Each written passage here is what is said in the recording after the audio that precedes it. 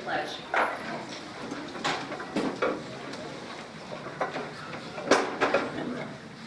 Allegiance to the flag of the United States of America and to the republic for which it stands, one nation, under God, indivisible, with liberty and justice for all.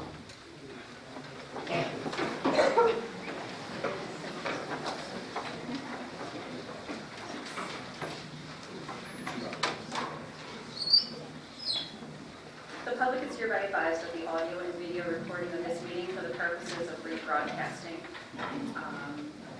For an executive session announcement, an executive session of the Property Committee was held in the Farina Center on January 14, 2019, prior to the Property and Transportation Committee of the Board, for the purpose of planning, reviewing, and discussing matters related to school safety, which, if conducted in public, would jeopardize the safety and security of the district's school buildings. By way of attendance, we have all board members here this evening. Recognition of guests and scheduled speakers, Dr. Zerbe. Thank you, Mr. President. This evening there's quite a number of presentations on the agenda. I'll just summarize them real quick. We have the proposed preliminary budget that was previously shared with the Finance Committee just about a week ago. We also have a presentation, an update, and some considerations for the board on the Arrowhead Elementary School options. We also have our first conversation on the Audubon Elementary School property discussion, and we have a discussion on the budgetary surplus. Then next week, we have a number of other presentations, staff recognition, the Methacton Coordinating Council have a presentation that they're going to share. And last but not least, our 2018 performance report. Dr. Katona and Ms. Ricky will be providing an update to the board and the public on the performance of our students on tests like the PSSAs, Keystones, GAC, and the SATs. So with that said, I'll ask the board if they would please be so kind to take seats in the front row. Mr. Berger and I will begin the budget presentation.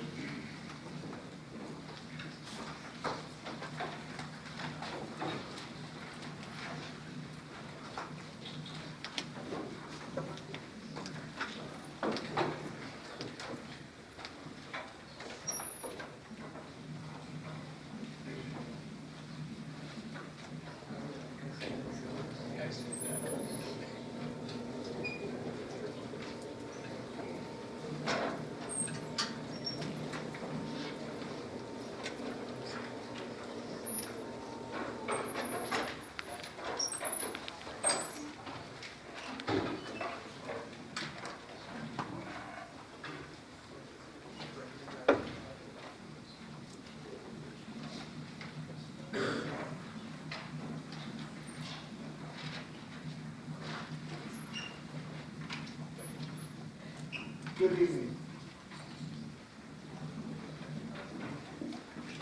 Good evening. This evening is our presentation on 2019-2020 proposed preliminary budget. I'll just say in advance, well, there's quite a bit of information in this presentation. In fact, not only are there budgetary numbers, but there's also some context around what the budget really substantiates. So as just a brief summary, this budget is designed to help us fulfill the mission and vision of the Methacton School District based on the core values as listed in our strategic plan and as shown here on the slide. We also certainly have a strategic plan that was updated most recently in December.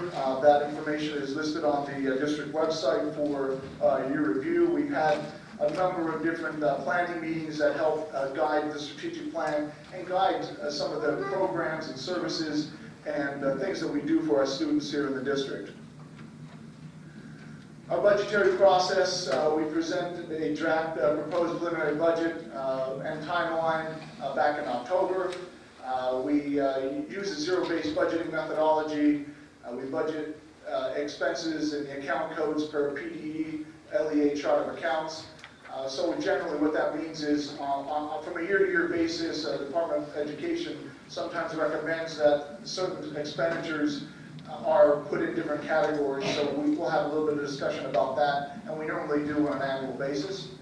We're providing a presentation that is consistent with the means of communicating matters of school budgeting over time. So started just a number of years ago, we went ahead and from the very first presentation to our last presentation, we have a slide in the back of the presentation that outlines all the changes that occur over time, so that anyone, no matter what time they get involved in looking at the budgetary process, they'll be able to follow the things that have changed.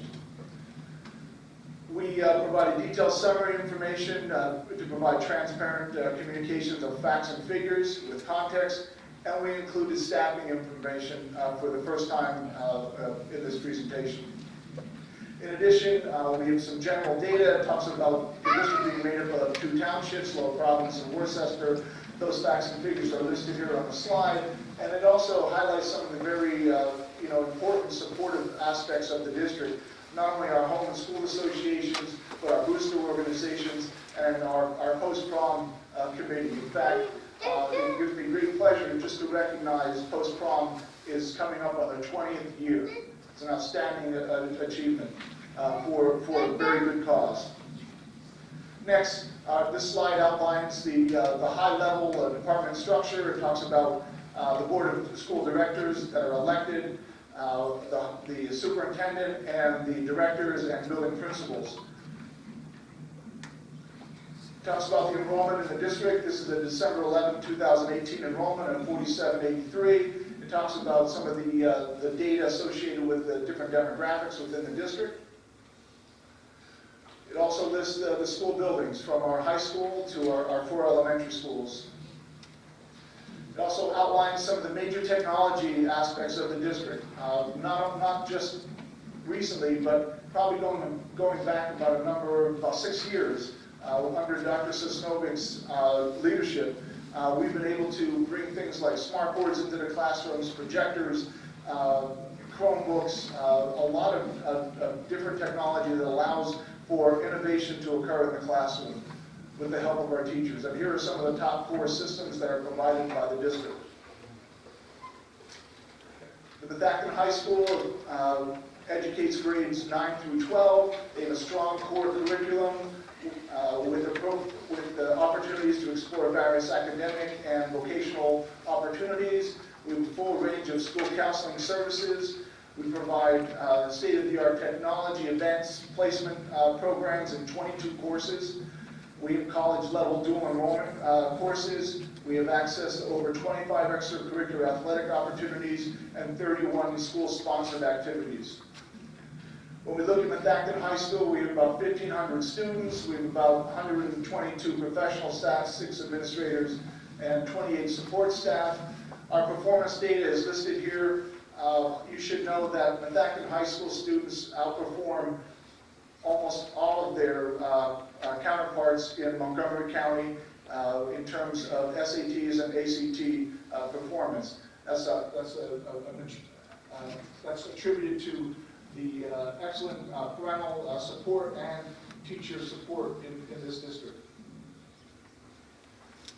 We can see that the Keystone data suggests that in Algebra 1 biology and literature, Methacton High School outperformed not only the county, but also the state. Our Cole Intermediate School educates grades 7 through 8. The students provide a rigorous curriculum with course subjects in health and physical education, expressive arts, music, family, consumer science, technology education. We have access to a variety of co-curricular programs, including yearbook, homework club, band, orchestra, and chorus. We have access to 13 district-sponsored extracurricular programs and athletic opportunities. Our Cole Intermediate School has about 756 students, 65 professional staff, 2.5 administrators, and 19.5 support staff. Our performance in this past 17-18 school year is listed here. And please know that come next week, Dr. Katona will be getting much deeper into the performance scores of all of our schools and all of our grade levels and for all of the exams. So I'm going to, not say so much about that here this evening, but we are extremely proud of it. Skyview Upper Elementary School educates students in grades 5 and 6. Our students are grouped into teams. The typical 6th grade day includes instruction in reading, English, math, science, and geography, and our 5th grade day includes instruction in English, language arts, math, social studies, and science. Each team is dedicated to a flex time throughout the 6-day cycle, and Skyview students have access to a variety of co-curricular programs, including band, orchestra, and chorus, and extracurricular programs, including after-school sports in grades 5 and student council. Skyview Upper Elementary School has about 770 students, staff of about 65, administrators about 2.5, and support staff of 22.5. Their performance scores are listed here, and they perform quite well as well. We look at our elementary schools. We have 4 of them: Arrowhead Elementary School, Eagleville, Woodland, and Worcester. They educate students in grades K through 4 with a half-day K program. The curriculum at the elementary level includes English language arts, mathematics, science, social studies, art, music, health, and physical education, and library. And the elementary school students have access to a number of co-curricular music programs, including band, orchestra, and chorus. In addition, student council, homework club, environmental club, Spanish club, chess club, and a number of others. Arrowhead Elementary School has 396 students, 36 professional staff, and their performance scores are listed in this presentation as well. Eagleville Elementary School, about 409 students, 35 professional staff, and their performance scores are listed here. In fact, Eagleville Elementary School has been recognized by the Department of Education for an honor in student growth, and we'll be sharing more with the public about that and the staff in the coming weeks. Woodland Elementary School has 464 students, 42 professional staff, and their performance scores are listed here as well. And please know that this presentation, along with others being presented this evening, will be loaded up on the district's website following this evening's meeting. And Worcester Elementary School has about 418 students, 33 professional staff, 1 administrator, and 11 support staff. And their performance scores are here listed as well. When we look at the overall PSSA results, proficient and advanced, we see that in grades 3 through 8. In the fact the school district, the county, and the state for ELA, math, and science, you can see how things break out. We also can tell you that Dr. Catoni in her presentation next week will also have rank scores, meaning how did Methacton rank in Montgomery County, with Montgomery County generally way outperforming the rest of the state on a regular basis. So we generally are pleased with these scores. We know that there's some work that we need to do, and we'll be digging more into this with Dr. Catoni next week. The budgetary timeline. With that, it gives me great pleasure to turn the rest of the presentation over to Mr. Ricker, our Director of Business Services. Jim?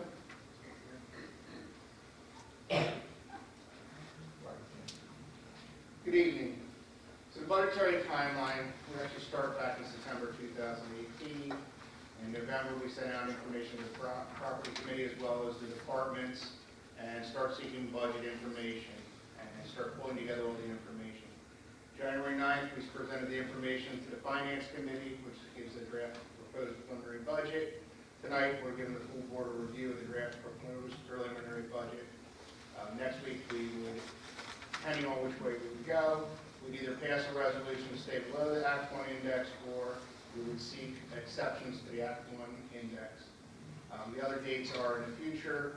Ultimately, the May 14th and the June 19th are the 2 key ones, which would be the ones where we approve the budget for final budget for adoption, and May 14, 2019, and then June 18, 2019. That'll be the special meeting to adopt the budget. This gives the tax collectors plenty of time to collect the information and get out the tax bills, which I'm sure everyone's happy about, but it does give them the time to get out on it. For the Act 1 index acceptance this year, they're not eligible for either. The two that we really look at are the Peters and the Special Education Fund, and at this point in time, based on the information that we use to go through these forms, there is no exceptions for us. Our revenue, about 67% comes from real estate taxes, about 13% comes from other state revenue, and 7.4% comes from the Act 511, occupational tax, and then another 6.06% comes from basic construction and operating subsidies from the state. The assumptions that we put into the budget this year, we have an affluent index of 2.3 this year. For this proposed preliminary budget, we have the affluent index at 2.2928%. There's no affluent exceptions. We're using the assessment data as of November 2018. Taking into consideration the Shannondale escrows, the previous year's tax revenue collections, level title funding, level basic education funding, and we increased our interest rates to 2% on our CDs and 1.75% on our bank investments. Last year we got about 1% on the CDs and 0.1% to start the year. So that increases over time as the rates are going up. We added this new slide here based on the Finance Committee's request. This shows the revenue from the 2017 and 2018 actual, 18-19 budget, with the initial budget for the 19-20, which is the preliminary budget, and then shows the changes between them. So with regard to the local revenue, we're looking at an increase of $2.8 million from budget to budget, and $4.65 million from 17-18 to actual 19-20 budget. There obviously is a year gap in between them also. State and federal, we're looking at the federal revenue should be increasing by about the state revenue should be increasing by about $500,000. That's directly from revenue from the Commonwealth of Pennsylvania. And with regards to the federal, we're actually looking budget to budget about a $45,000 decrease. That comes mainly from the restricted grants and aid from the federal government. This is how the real estate taxes break out. We take the assessed value, about $2.6 billion, times 2.2928%. That gives us our new millage rate. That gives us our first tax levy. There are no exceptions to factor in. There is no adjusted millage. It is the same affluent in steps. There's the homestead, the gambling offset, which is $2 million. And then that gives us our net tax levy of $77,760,000. Right now, our collection rate is 96.01%, which translates into $74.7 million. This is the millage breakdown. Basically, the average assessed value in the district is $173,660. The increase results in an annual increase of $119.62. And here you see the different tables of the increases, and you can get the actual assessed values from Montgomery County's website. The proposed preliminary budget expenditures, salaries and benefits total about 68.4% of our budget. Operating expenses, 22.25%, and then you have debt service, which is 9.34%. Each year, we have $200,000 that we do on building projects where we look to do different upgrades in the building outside of the normal work scope. These are more projects that each building has and wants to get done. They range from a new PA system in our COLA all the way down to a computer lab and a library. The capital reserve projects, and this is different than the one we'll be discussing tonight, because this was the one that was presented at the Finance Committee. So the capital project, I'm sorry, this is actually the capital project that we're going to be recommending for the 1920 school year. So these are the capital projects. We have buyout of leases for facility equipment. We have new equipment that's necessary to be bought. We have to rebuild the chiller at the high school. We have a lease buyout of $158,000 for technology leases. We have the high school library furniture for STEM. That would be the one on the prior budget slide group that would come out of that budget projects. Again, the budget projects back here will never exceed $200,000. This is just a preliminary starting list. Some of them also have to have the prices finalized. And then the last one is $250,000 for our new phone system. Staffing for the district. Right now, there's been no change in the staffing that has been put into the budget. The staffing that was using for 1920 is the exact same staffing that we have currently for 1819. As changes occur, up, down, or redistribution of those, they'll be tracked here so that everyone can see the changes as they're occurring, and it'll be logged for them. Staffing requests that are not in the budget right now. We have some part-time non-instructional assistants for our COLA, 2 at Skyview, non-instructional assistants, 2 at the high school full-time, school counselor secretary at Skyview, 1 more teacher on assignment, a transition coordinator, and 5 PCAs. Again, none of these are currently in the budget, but they have been requested by the departments in the buildings. Assumptions on the expenses. Personnel costs, their increases are determined based on the contractual agreements that are in place with the school district. Healthcare on the consortium is based on the first of 3 looks. Our medical increased by 7.08%, and the prescription increased by 18.35%. Again, it's important to note the Act 1 is only 2.3, and we're already proposing a 2.29 to 8% increase. Dental and vision costs, we've been able to keep those flat for the school district. There's no increase to the district or the members. This includes costs associated with bonding, another $6.5 million at the end of this school year, and $8.5 million each year thereafter for 5 years to address the facilities assessment. This is the 5-year projection assumptions. The key thing being on the revenue side, that we projected Act 1 to be 2.3 for the next 5 years. Previously, it was used as a projection of the state. They were significantly off and much higher, so about 150% higher than what actually came out. We decided to be more conservative with the view of the future, and we kept the Act 1 index at 2.3% for each of the years following, which is the same as this year.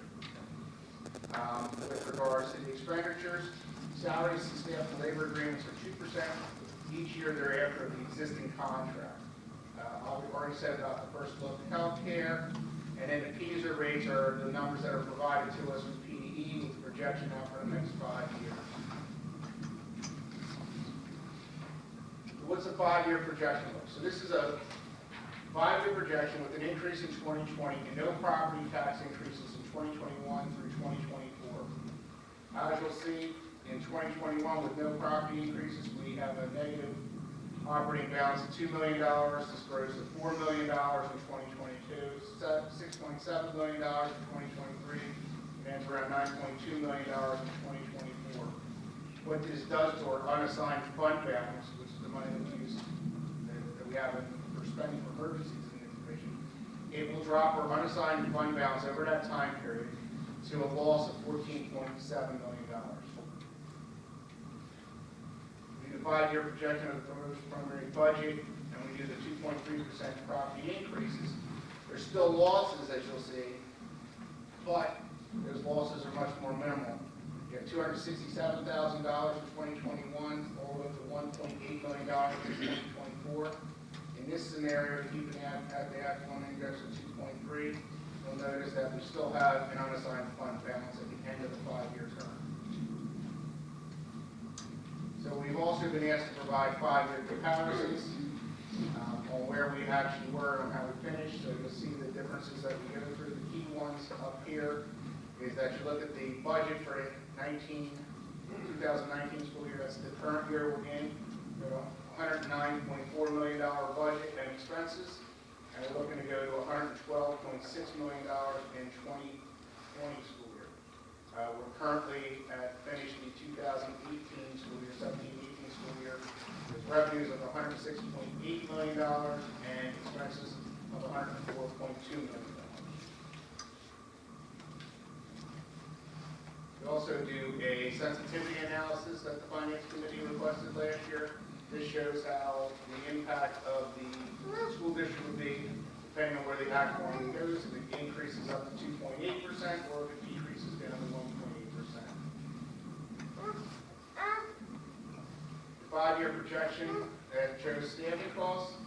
Currently, the staffing costs go from $46.8 million up to $50.7 million. In 2024, the currently goes from $19.5 million to $20.2 million. Insurance is at 10. This is the healthcare insurances, all the benefits associated with healthcare. From $10.1 million to $12.2 million.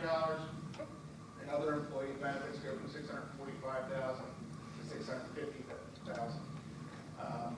The overall salary and benefits total 68.4% of the summary budget as discussed before, and will stay steady at about 68.22% by we get to 2024. Capital projects, this shows the borrowings that we talked about. This is not including the $6.5 million that we're going to be borrowing, proposed borrowing this year.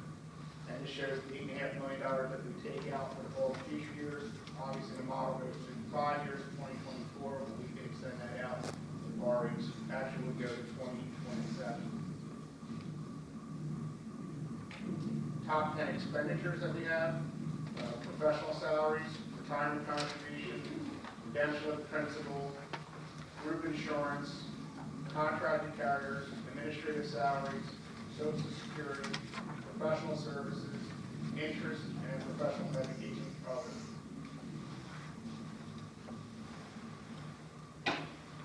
When we look at the major objects, this is the codes that Dr. Zerman was mentioning earlier with the account codes.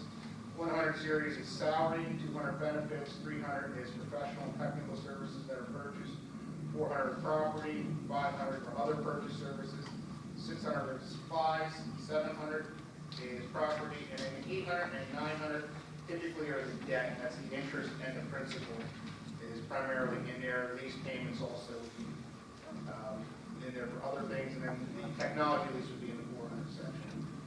So salaries are, again, we already went through the 46.8 to 50.7, and you'll notice that the grand total of expenditures over this time period go from 12.6 to $125.6 million.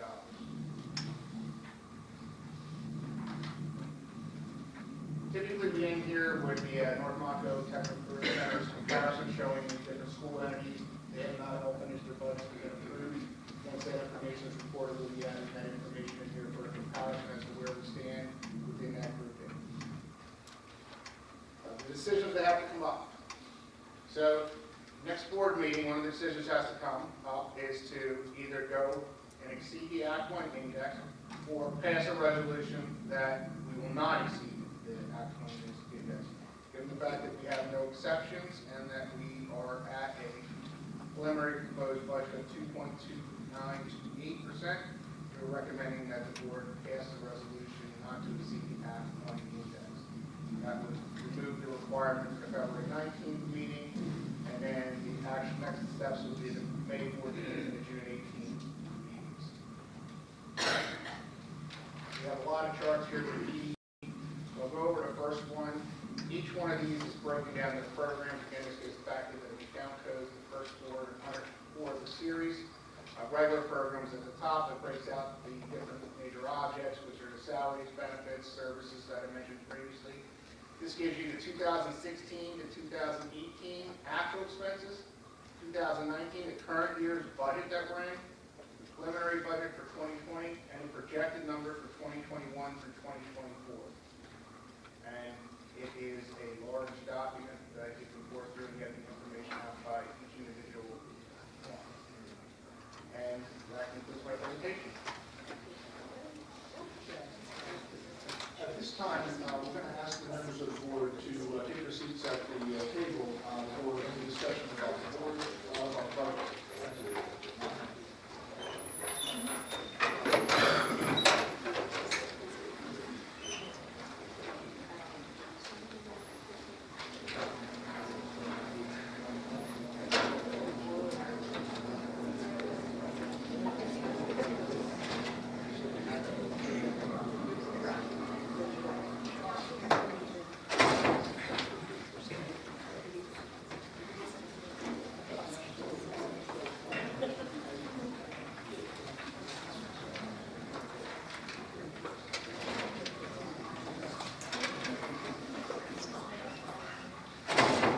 So this evening, Mr. Berger and I presented the budget, the proposed preliminary budget, and so Mr. Berger talked about the timeline.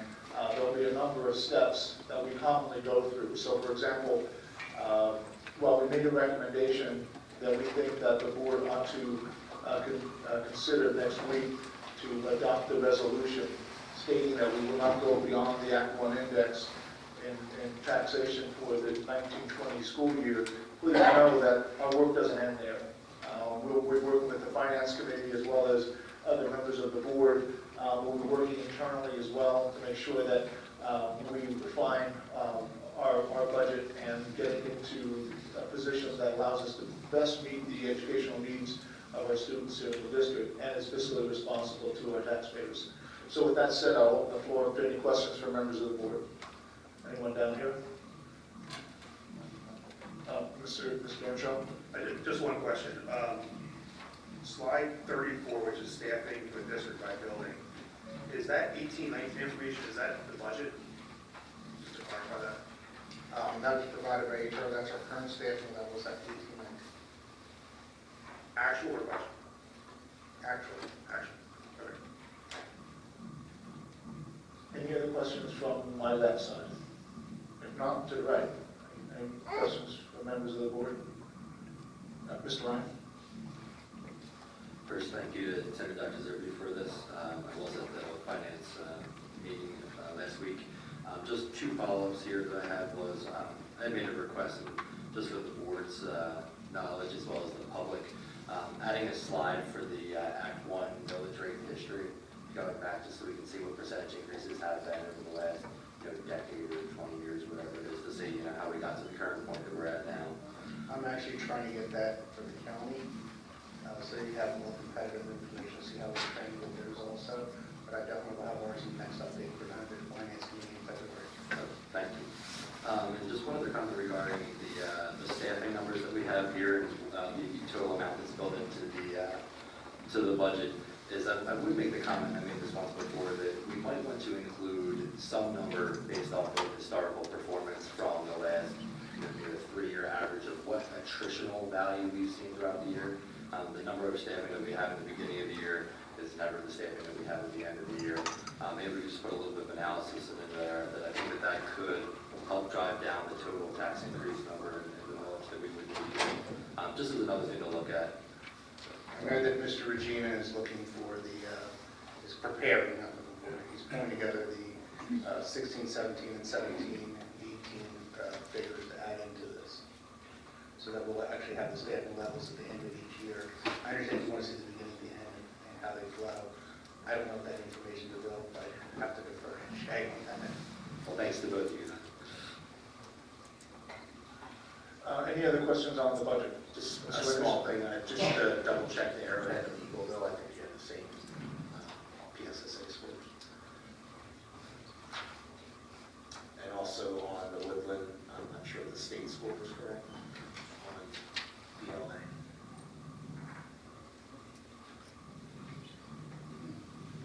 Thank you. We'll take a look at that.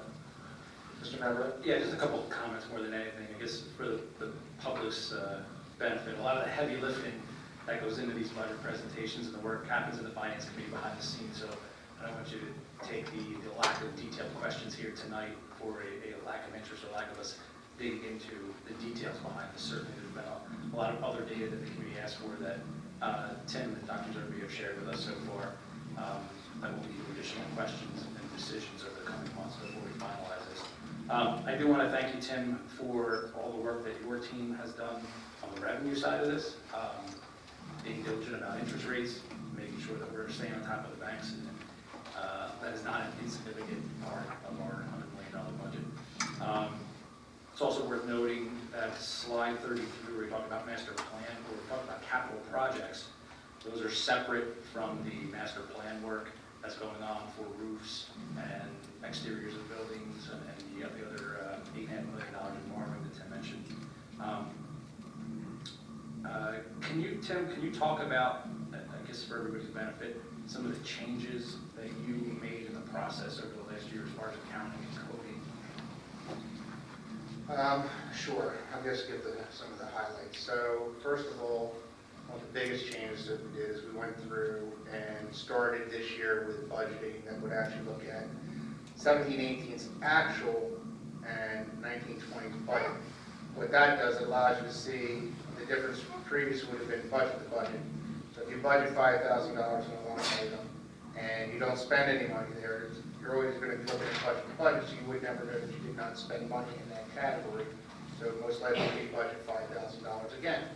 So what we did is add an actual category in there, so you can see I had $5,000 budget. Well, I never would have spent anything on that, we really don't need that money. So that helped pull a lot of money out of the departmental and the building budgets for the school district to eliminate some of the unused or unnecessary budget with regards to that. So that actually helped the operating values, which are relatively stable in regards to the increase from year to year. One of the other things we did is we started using the actual codes for where they are. In past business directors, they said, put the expenses where the budget is, which then just keeps creating the same error over and over again. So what we do is we put the expenses where they belong, and we move the budget so that when you budget the next year, you know where you need your expenses to be. You can actually have a better budget along with that. We've had better discussions with the building principals with regards to the departments.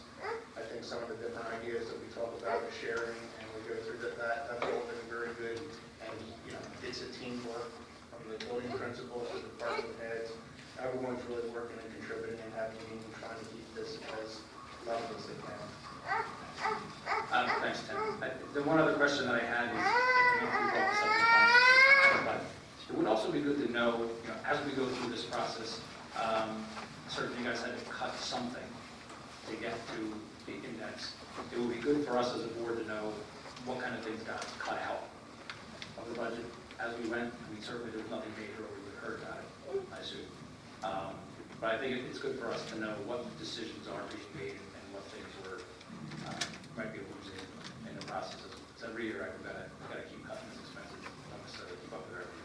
Yeah, so I think that plays into part of that. There's a number of things in this budget, or in this presentation, that are actually in the budget. And our intent was, for example, staffing. We know that there may be some requests over here, and we know that we might have some need. We might have some other ways to address those needs. The challenge for us and for us, I mean us all 10 of us, is that the budgetary process is really one of those things about what you have available and choices that you need to make. So I mean, if for example the board decides that they want to pass the resolution not to raise taxes over the 2.3% Act 1 index, we will then be locked in to not raising taxes greater than that, and therefore all the decisions we make about planning for next year will be couched into that realm. So it will be about choices about, do we need these staff, do we need these staff, do we need these books, do we need these supplies, do we need to do these things, and it's really about choices. So over the next couple of months we'll be having those discussions, and we'll be sharing much more information. Thanks. Are there any other questions on the budget presentation at this point? If not, and I don't like to do this, but we're going to ask the board one more time to go to the seats. We're going to go on to the next presentation on the agenda, which is the Arrowhead Elementary School options, considerations, and recommendations.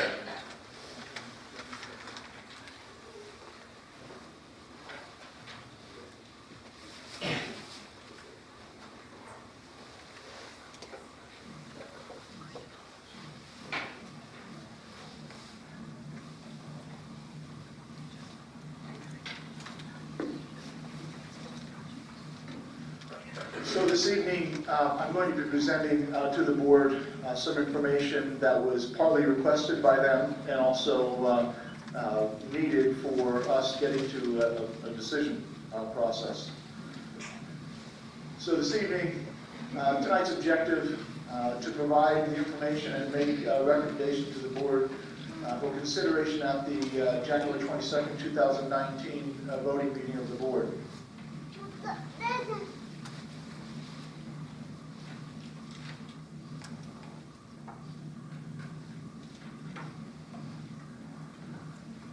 At a high level, in an effort to help everyone here and those that may watch afterwards understand in its most simplistic form how and why we are having this conversation, we knew that from the facilities assessment study of 2016 that many of our buildings were in need of maintenance and major systems replacements. Arrowhead Elementary School was projected to need about $14 million in repairs. So after much discussion and information sharing, and with the discussion regarding the potential of renovating Arrowhead Elementary School, constructing a new Arrowhead Elementary School, or closing Arrowhead and consolidating, tonight, in an effort to inform and potentially take the next step towards narrowing the potential outcomes, the real question is, shall the Arrowhead Elementary School continue operating as an elementary school in the Methacton School District for the foreseeable future? Depending on how the outcome of this response is from the board, we will either prepare for a school consolidation hearing schedule and notify the public accordingly, or we will move forward with determining how Arrowhead will continue as a school in the future with future discussions, cost analysis, and the like.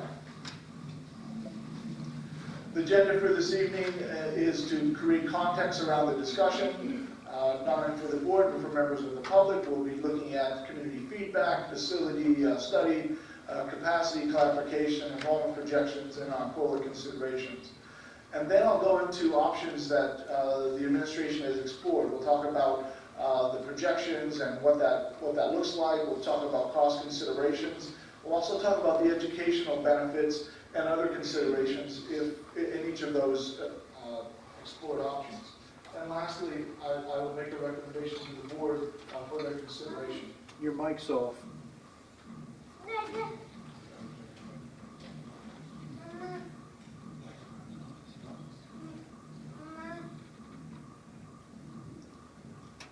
The light's red, I need a battery.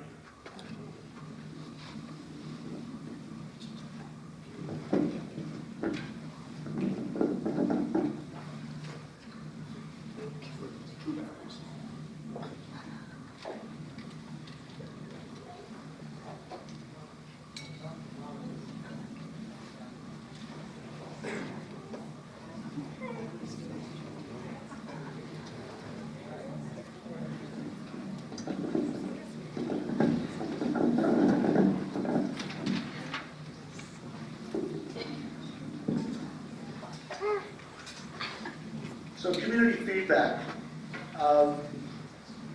What does our community believe we ought to do? So we've been talking about this for a number of months, and after my November presentation to the board, we opened up our email to receive about 107 plus responses, totaling about 496 plus pages of information from members of the public, and those responses are actually still coming in today, which is interesting. I see over almost about a dozen response emails today. But overwhelming, the responses indicate that we should continue using Arrowhead Elementary School as an elementary school in the district. When we look at the facilities assessment study, just so everyone understands what this study has done, they evaluated all of our properties, and in short, the colored chart to the left of the slide outlines each building and the totals that were projected in need. In fact, the total cost over a 10-year period is about $83 million, not including the Farina administrative building or the transportation buildings. In the center of this presentation, we talk about the work on the plan to date. It's important for the public to know that the board has committed a number of resources, about $8.5 million worth of resources in year one to address a number of issues. And in year 2, we're already talking about a potential of about $6.2 million of work that is currently in bid preparation, and we're looking at seeing, how those bids come in the very near future. All of these decisions surrounding the master plan and how work gets to the board for consideration and approval is outlined in the projected schedule listed on the slide as well. This schedule becomes important in the cycle of determination if the board were to consider any such outcome for the Arrowhead Elementary School. Capacity clarification. This conversation regarding PlanCon capacity somehow has resurfaced, so I wanted to make sure that both the board and the public understand the background and information and clear things up so that we can go forward. Basically, PlanCon is a school construction and reimbursement process designed by the state whereby certain actions are required in a multi-step process to become eligible for partial reimbursement of instructional space costs under a school construction project.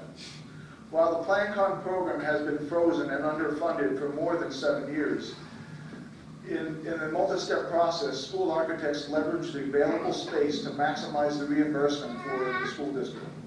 Furthermore, the PlanCon process does not take into consideration changes in program delivery, types of programs, or technology or other changes that may occur after construction has ended. To use the PlanCon capacity as addressed, the use of the PlanCon capacity was addressed 2 years ago when we were considering the potential closure of one or multiple schools. We wanted to share that the functional capacity is determined based on the homeroom eligibility size, classrooms, and each building with consideration to the class size policy and administrative practices. So as an example here, in our most recent documents, the PlanCon documents for Alcoa and Skyview combined has a capacity of 3,023. But when you look at the actual full-size classroom eligible spaces that Dr. Angstad and the building principals have presented in previous meetings as well as almost 2 years ago, you will see that it's much less than the 3,023. And similarly to, for example, Worcester, the PlanCon capacity is 550 on the documents, but is a functional capacity of 448. So that we are aware going forward, administratively, we deal with the functional capacity in an effective and efficient operation of schools. It's important to remember that back in November, like we have done in just about every year since I've been superintendent, we've talked about full-day kindergarten. And while the board has not decided whether we will have full-day kindergarten or not full-day kindergarten, I believe it is critical for the board to consider full-day kindergarten with respects to planning for space in the future, and also being aware that, according to the chart here, a majority of our colleagues in Montgomery County have full-day kindergarten. With that said, that makes it even more pressing for us to consider.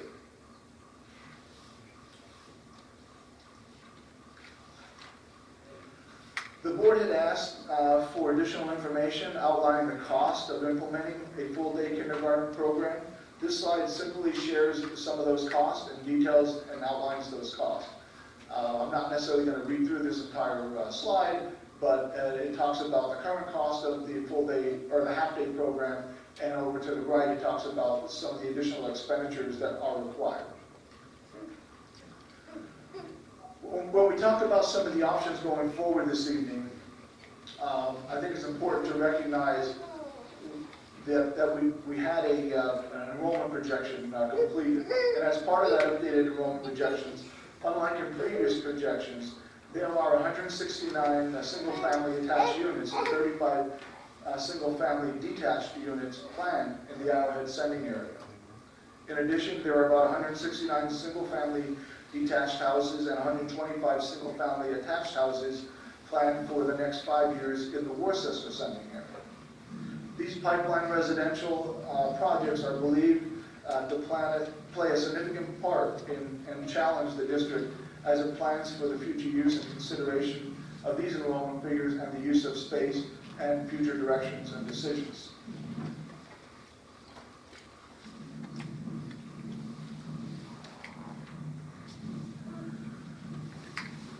Our COLA considerations. I think it's important that, again, the board had asked for information regarding our COLA. Consistent with our discussions going back 2 years, the board has been informed that there is space in our COLA for another grade.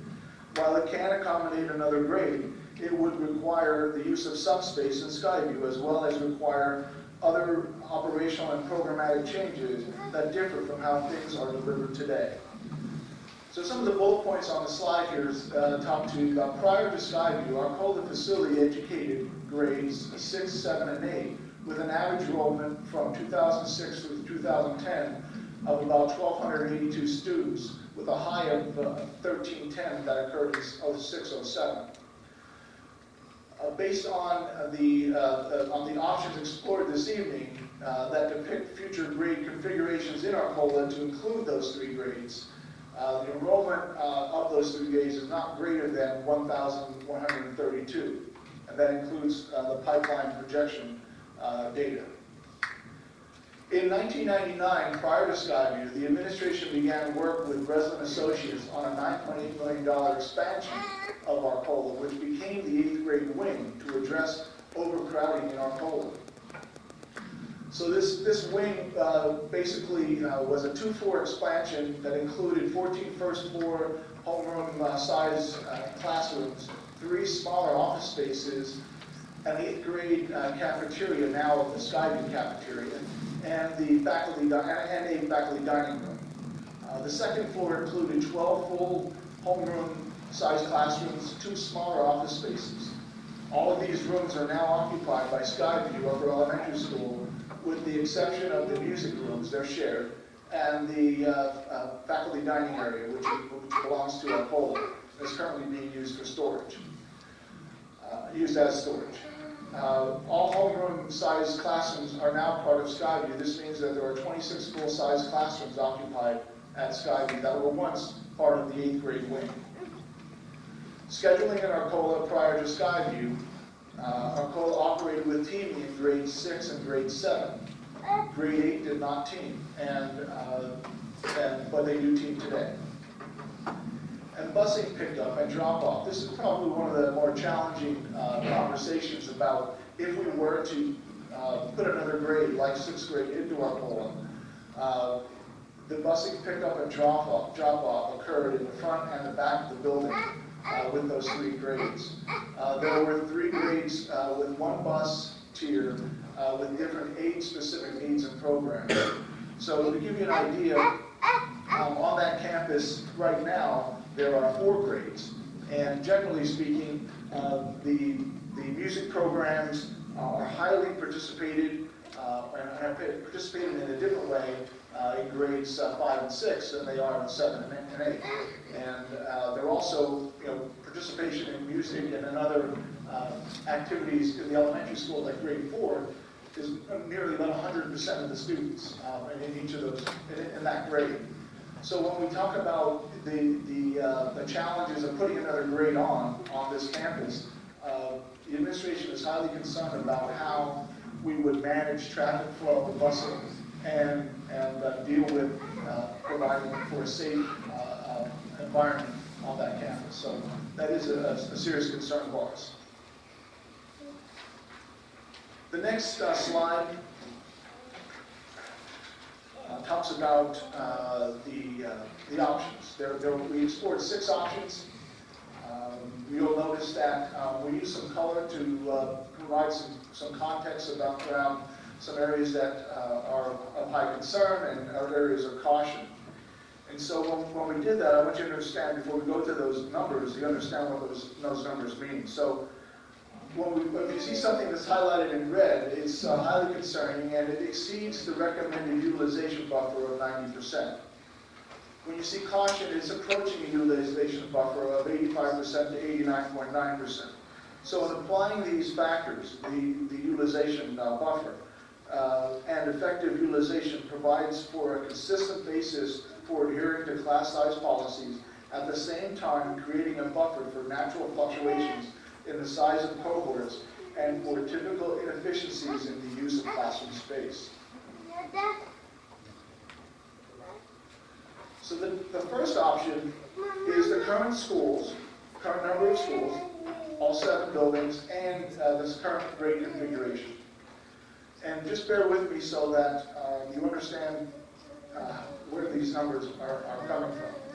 So all the numbers related to the projections come from the pipeline projects chart provided by Mylon and McBroom, the vendor that had 2 years ago been our vendor of choice for providing enrollment projections. And you will see here that there are a number of columns, and I just want to explain them. Obviously, the schools are listed here. The functional capacity, which I spoke about just earlier, and I spoke about what that meant. We talk about the enrollment on a particular day or year. So this is the enrollment that was projected for 2018, and it's actually slightly under what we actually have today. This would be the utilization based on the functional capacity and the projected enrollment for October 1, 2018. In the next section, this is about 5 years out, and it also looks at October 1 projections and the year 22-23 utilization. It shows you what that utilization would be of space in each of these buildings. And then lastly, it talks about 10 years out and what the utilization of space is. So as you can see, by year 10, if we do nothing and we want to continue with Worcester as it is and make no changes, we are likely to be dealing with 120, almost 121% over functional capacity at Worcester Elementary School. So when you see red, these are things that are certainly highly concerning, and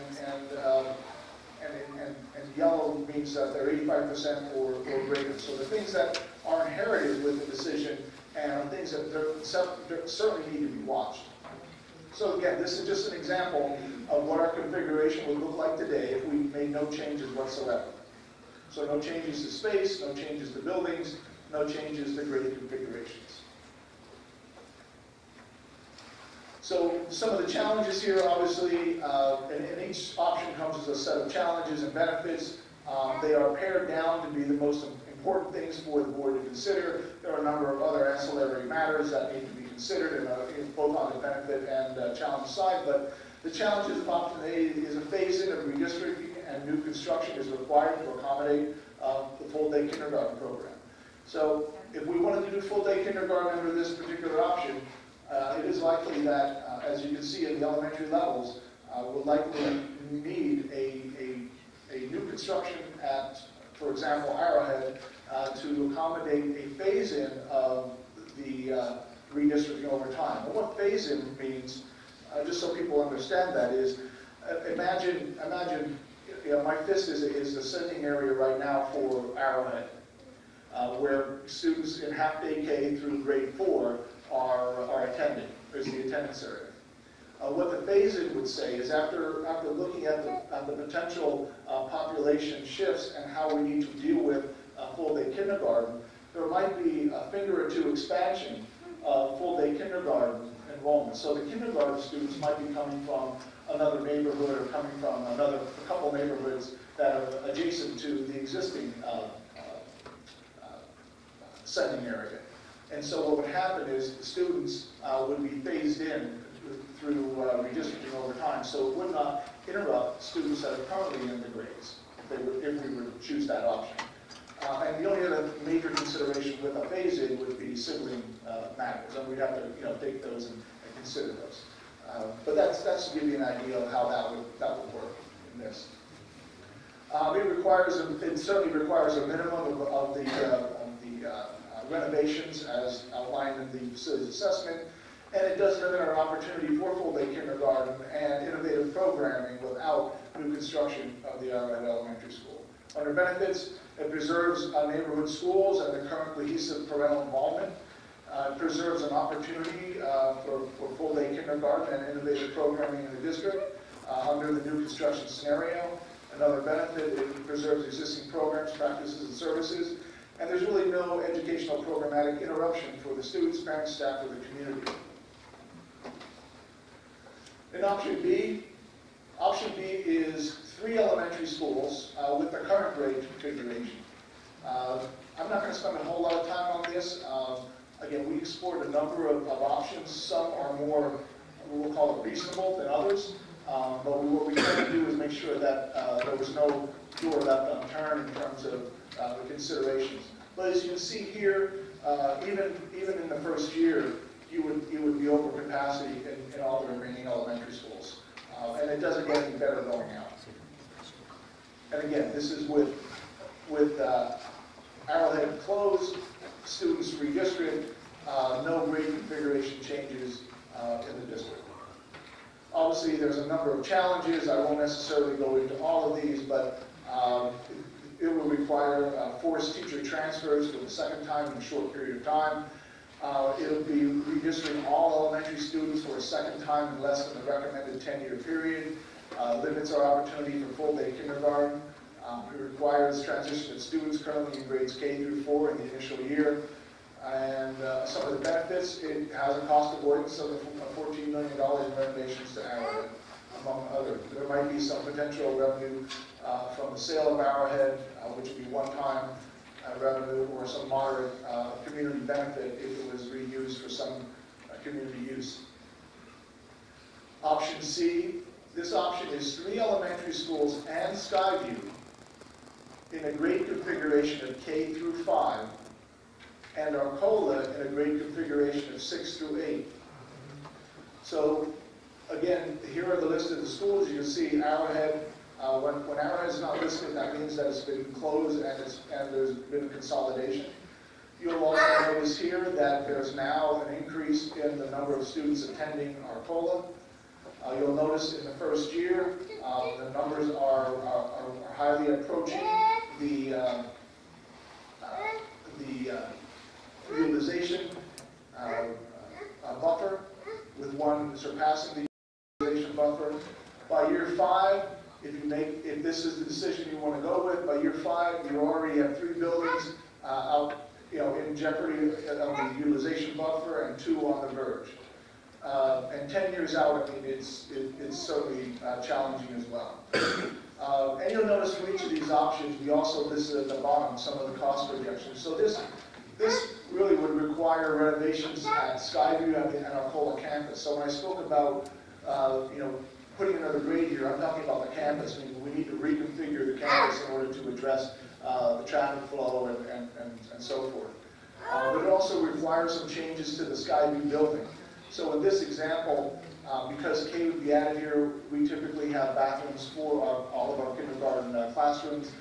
We would likely have to construct not only bathrooms for kindergarten, but also playground facilities, which would also that would start taking up additional parking space and challenges with the whole campus as well. So that's option C. Option C comes with a number of challenges. I'll try to address them the best I can. It does fracture the neighborhood schools. It disrupts at least some parent involvement, and it may influence home values. Seriously, Arrowhead being one of the areas where there's planned construction, likely the school would close there. It may not necessarily send the proper message. Doing a building where we have 3 elementary schools that have about 400 students in them, and then having what we call a mega elementary school in Skyview would create a dissimilar building transitions among all of our 4 elementary schools. We have some challenge with the alignment of resources, and please know that in these settings, because there's so many things that I wanted to share with the board and the public, when you see a capital letter in the middle of a sentence, it really means that it's another thought. I could not find a way to fit all this stuff onto one slide. So I just want you to understand this is not a grammatical problem. It's really a way to get space and be able to actually read it. So there'll be scheduling challenges, and there's contractual challenges with option C. Again, forced teacher transfers, for a second time in a short period. We'd have to redistrict all the elementary students for a second time in less than a 10-year period. And let me just speak about that for a second. So our recommendations from Mylon and McBroom has been doing, enrollment projections and redistricting work for more than 10 years. They've recommended to us back 2 years ago that you do not want to redistrict if you certainly don't have to within less than a 10-year period. The disruption to the community is very challenging. Teacher certifications and grade assignments will challenge teacher retention.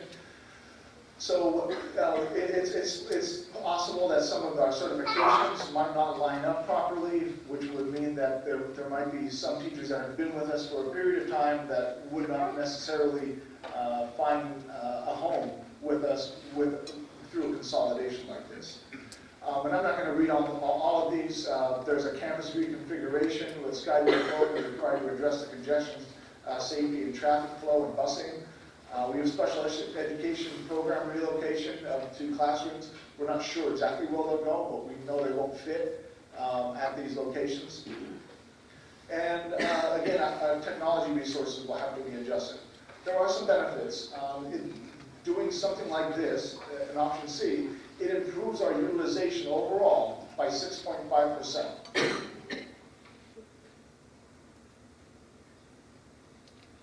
We'll have a cost avoidance of $14 million that we wouldn't have to renovate Arrowhead, but there's likely to be other costs that we haven't been able to even estimate yet because we haven't gotten serious about these particular options. And there might be some one-time potential revenue for the sale of Arrowhead for moderate community use. Option D, this option here talks about 3 elementary schools, K to 3, and Skyview grades 4 through 5, and Arcola 6 through 8. And though the high school hasn't been shared a lot on here, it was clear from my conversations with the board in the public meetings that high school, no one was interested in 8th grade going to the high school. So please know that the high school is purposely left off this discussion process, even though there might be some consideration about 75% utilization, but it's not a part of any of our options. So in this, 3 elementary schools, K through 3, Skyview 4 to 5, Arcola 6 through 8. You'll see again in the first year. These are our challenges. The challenges remain almost consistently in years 5, and then by year 10, we're about 21% over what Worcester can handle. So cost projection requires renovation to the whole Skyview campus and each of the remaining elementary schools, either by putting modulars in or doing actually classroom construction. Option D has some challenges and benefits listed here. Again, fractures in neighborhood schools, disrupts the cohesive parental involvement, influences home values with the closing of another building. Schedule changes. Many of these are similar to option C that we previously looked at. It limits our opportunity for full-day kindergarten and innovative programs district-wide. See, I think one of the important parts to remember is while it may seem more efficient to have a higher utilization rate, the higher utilization rate challenges the administration and our staff in providing flexible spacing and needs and addressing needs in a flexible manner for our students. So again, that really goes back to the whole buffer discussion, which Mylon and McBroom brought forward nearly 2 years ago. And staying consistent with that, that's why I think it's important for you to at least understand that as we're approaching the utilization buffer maximum, that factors into your decision. In this particular scenario, this will require transition of students currently in grades 3, 4, and 5, and 7. And why 7? Well, because if we go to this configuration, the schedule for 8th grade is going to dramatically change. And students, if we do what we did in the past, are likely not to be teamed. If we decide to team them, it's going to require more staff to be involved in that process, which would increase our overall cost of that implementation. However, on the benefits side, again, we can see an approximately 6.5% overall district-wide increase in utilization. We can have cost avoidance for the Arrowhead renovations. We have moderate community benefit, it provides moderate grade span alignment, and provides some moderate improvement in consistencies of programming and professional development as well. Option E. Option E is 3 elementary schools, K through 4, Skyview, K through 4, and all of 5, and Arcola, 6 through 8. So this is just another configuration that isn't necessarily popular with the administration, but it is a conceivable scenario that one might think could work if you're playing just solely with numbers and using students as widgets to see where they fit in the best place. So with that, you can see the buildings, the functional capacity, and how that might play out again in the first year, the 5th year, and in the 10th year. Obviously, renovations of the campuses and the elementary schools will likely be needed. Option E, again, some of the same challenges, specifically due to the consolidation. This here will create another transition problem for students, and a number of other things. So, for example, it requires transition for grades all K through 4, 5, and 7. So there's a number of disruptions that are going to be occurring in option E. Again, it improves our district-wide utilization by about 6.5%, avoids the Arrowhead renovations, and has some of these other moderate improvement benefits. The last option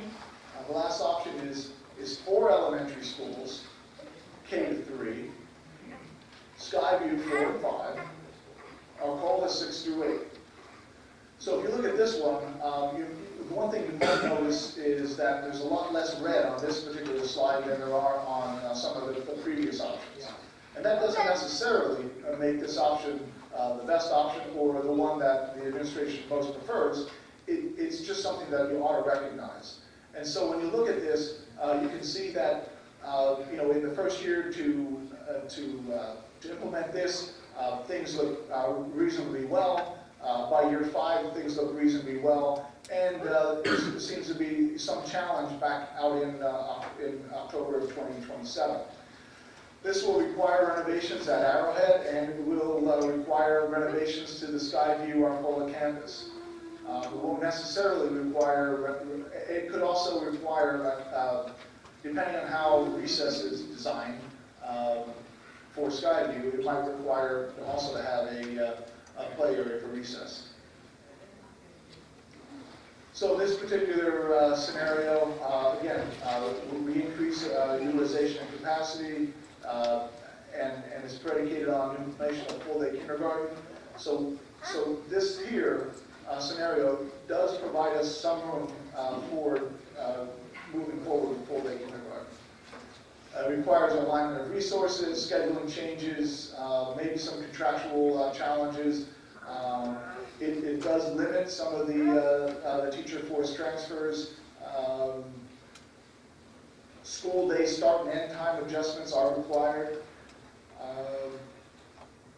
There's an impact to the students currently in grades 3, 5, and 7 in the initial year.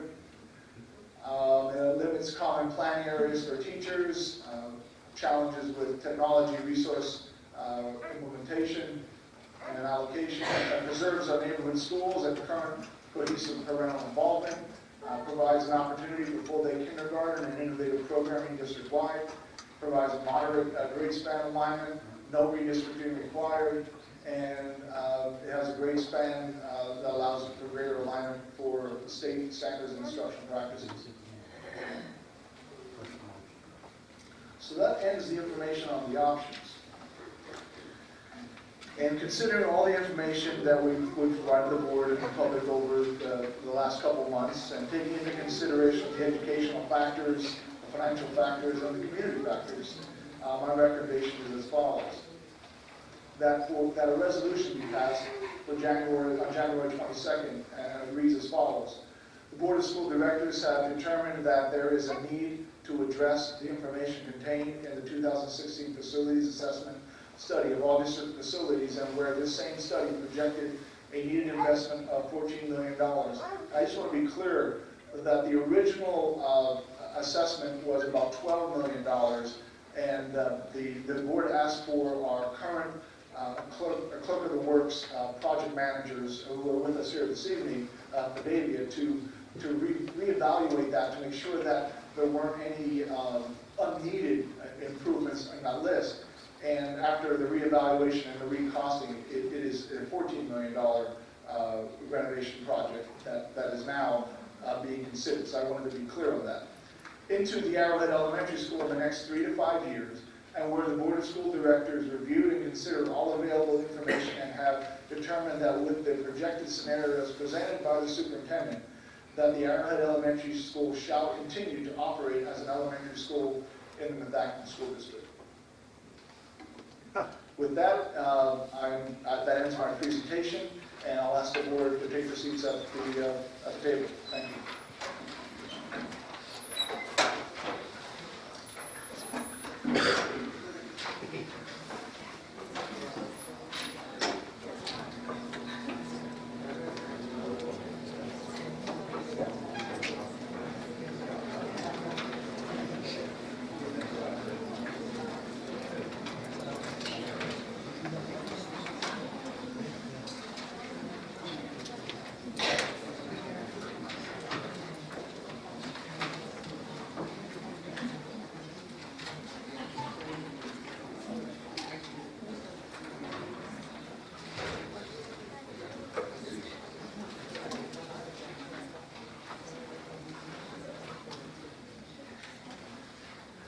Again, I just want to make it clear for the board, while I made a recommendation here this evening, you are not required to act on the 22nd.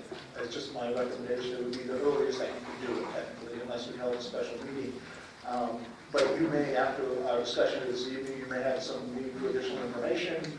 I don't know.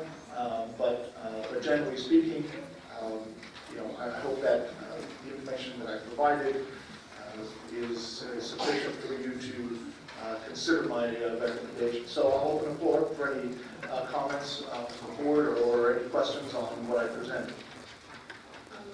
Quickly, I would like to vote on this on the 22nd, because I think we need to move on based on that vote. And if we do approve your resolution, we need to then really decide on the next question. But briefly, based on a lot of the meetings and the feedback and the discussion, and in short, 10 to 20 years ago, mistakes were made, and there was not one person at this table here for that. And those kinds of mistakes might involve Skyview, they might involve not working on the facilities and other buildings. But like I said, not one person at this table, whether you're an elected volunteer or an administrator, was here. So we have worked very, very hard to right the ship. And our job, first and foremost, is to put education first. In all of our trainings and all of our materials, the school board director's job is to put education first. We also have to consider the taxpayer. Yeah. And having said that, I always tell my 7th graders, please don't interrupt me, I'm getting older, so I have to collect my thoughts. Having said that, I think we owe it to the taxpayers to vote for Dr. Zerbe's resolution, because if I was looking for a home, I would seriously be worried about a district that closed another elementary school. So I made it perfectly clear that education is my first priority, I don't have to feel badly for the taxpayers because I am looking out for them as well.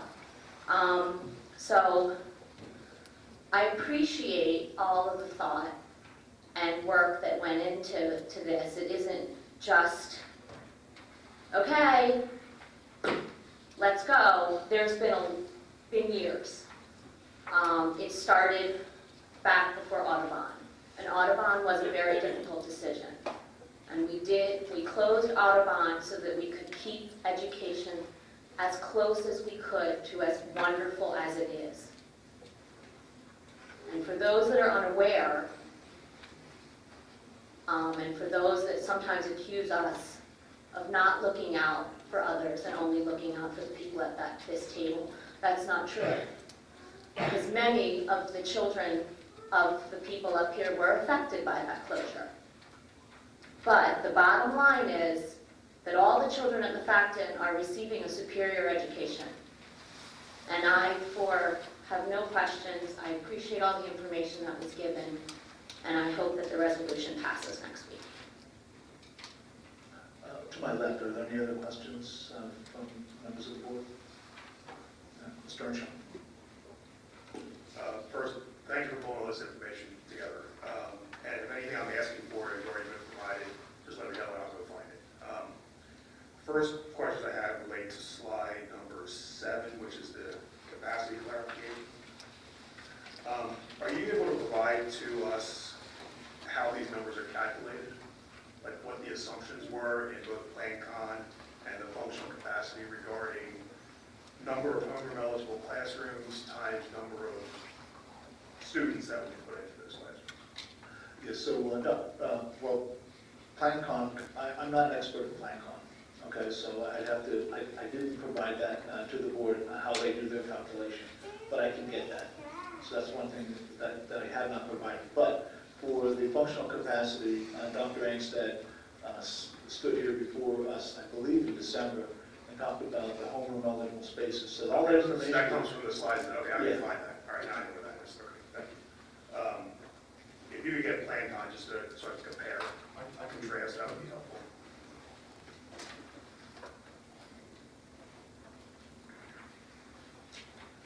And then with respect to the full-day kindergarten, am I correct that that would require an additional 8 classrooms based on what? So we take the current 8 and just double it?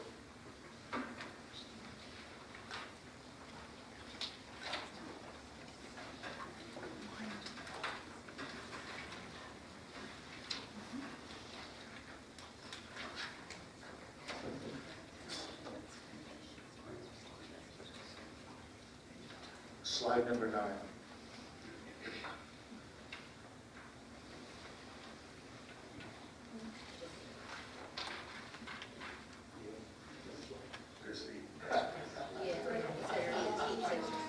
You're saying, though it says 8 teachers, does it mean 8 classrooms?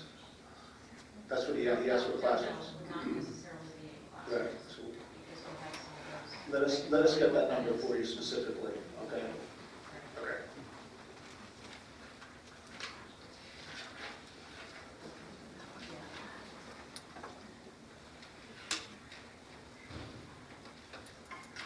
Then, as far as your recommendation, which option does that relate to? So if you're recommending that Arrowhead remain, are you recommending an option, I guess either A or F? I'm not making an option recommendation this evening. I think what is clear to me and what's clear to my administration is that all these options indicate that there is a need for the building. Now, with that said, I think if the board decides similar to our recommendation in terms of keeping the building, then I think we need to then further explore these options. I think that it's important, as we talk about a decision-making process, that we don't combine all the things at one time.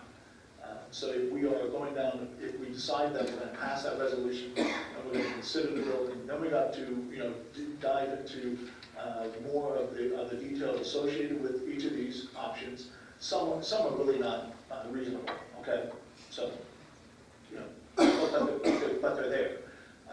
And I think it's important that while some appear to be more favorable than others, I would like the time to be able to provide that recommendation after some more further consideration. But it would require us to look at a number of things. I think the board would need to know what does it really take to deal with the alignment of the Skybrook Hall campus. I don't know yet. We have on the agenda this evening as a review, and today we'll talk a little bit about that, about some of the traffic study work that we're looking to do, not only on the high school campus, which isn't related to this issue, but also on the Skybrook Hall campus.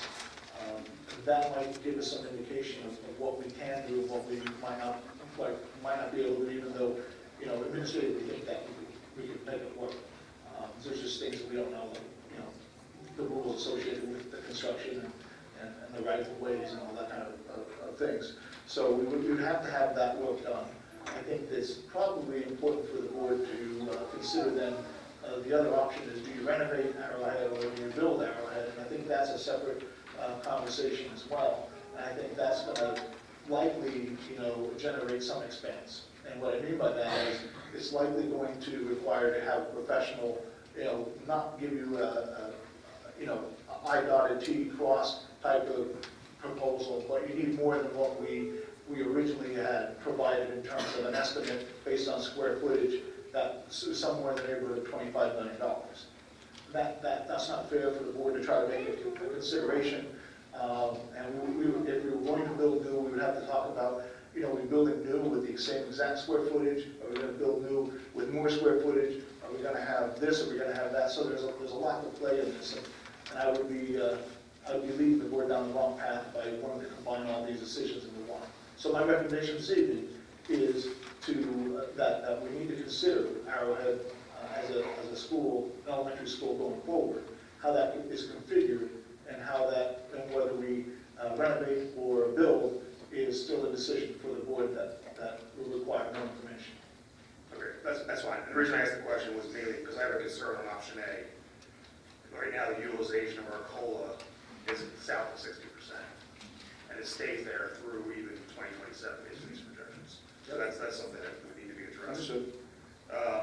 And then with respect to options B through E, where Arrowhead is no longer in the mix, you identify one of the benefits of the cost of wins of $14 million, which is capital spending. Has there been any quantification of the annual operating cost savings under those options? It would depend on the option that is there. It would depend on the staffing reallocation that would occur and certification. So, you know, it may actually fluctuate, but I don't have that number for you this evening. And that was all. Thank you. Any other comments or questions from to my left? If not, I'll go to Ray in the back. Okay. I just want to reiterate how much I appreciate all of this information that you've distilled here. We've been discussing the Arrowhead property for quite some time now, quite a good bit this school year, but this conversation in some form or another has been going on pretty much since I've been on the board for the last 3 years. So to take all of the information that has been requested over time and information that's been provided to the district and to distill it down to something that is pretty well digestible was no easy task, and I appreciate the work that went into it. And I, along with Ms. Reese, would support passing that resolution next week. I don't see a scenario that is remotely feasible that would involve a closure of Arrowhead, and I would not be able to support any sort of an option that would involve that. Are there any questions from members of the board to my right? I just wanted to say thank you for all the information, excuse me, especially I understand through just personal contact that you have spent time asking important questions within our COLA about space utilization and things like that. So I do appreciate the time that was invested in this. And, you know, I do think, as with Ms. Reese and Ms. Aubrey-Larson, that I would be in support of the resolution next week. Mr. Ryan? Thank you again for the presentation. A lot of this we've seen over the past months and going on a year or more at this point. I do want to say a special thank you to slide number 11, the ARCOLA considerations. This got into a lot more of, you know, this isn't just a numbers game. What did it look like before? What was the programming? So I think that this was information that was asked for, and I appreciate the response here. I would also say that for, this is just a little note, for option C, just for those that go back to look at this, maybe online or in the future, the first slide, slide 17, says 3 elementary schools in Skyview K-5, but on slide 18, it's a different title at the top with 4 elementary schools, K-5. So if you look at the 2 names on there, it might get confusing. We could just correct that to be the same. Yeah, I think I can tell you that it was originally 4 elementary schools, K through 5. It's the numbers are the same. It's the same. I tried to correct that, and I obviously missed one. Okay, thank you. It was just trying to make things more consistent. I won't go on long here. I actually agree with a lot of what Ms. Reese said. I think that, you know, she was very on point with a lot of her comments there. I did have a question for, if we get to the point in these options, you know, for option D as an example here with Skyview at 4-5. I think you briefly touched on this, but could you just explain a little bit more? Would that school then operate as more like the existing Skyview now on the 5-6, you know, with teaming occur then for 4th grade? Or would that school kind of revert back and 4th and 5th would be more like an elementary school? I'm just curious what the program of that school would kind of look like moving forward. I don't know if that's a better question for you or Dr. Katona.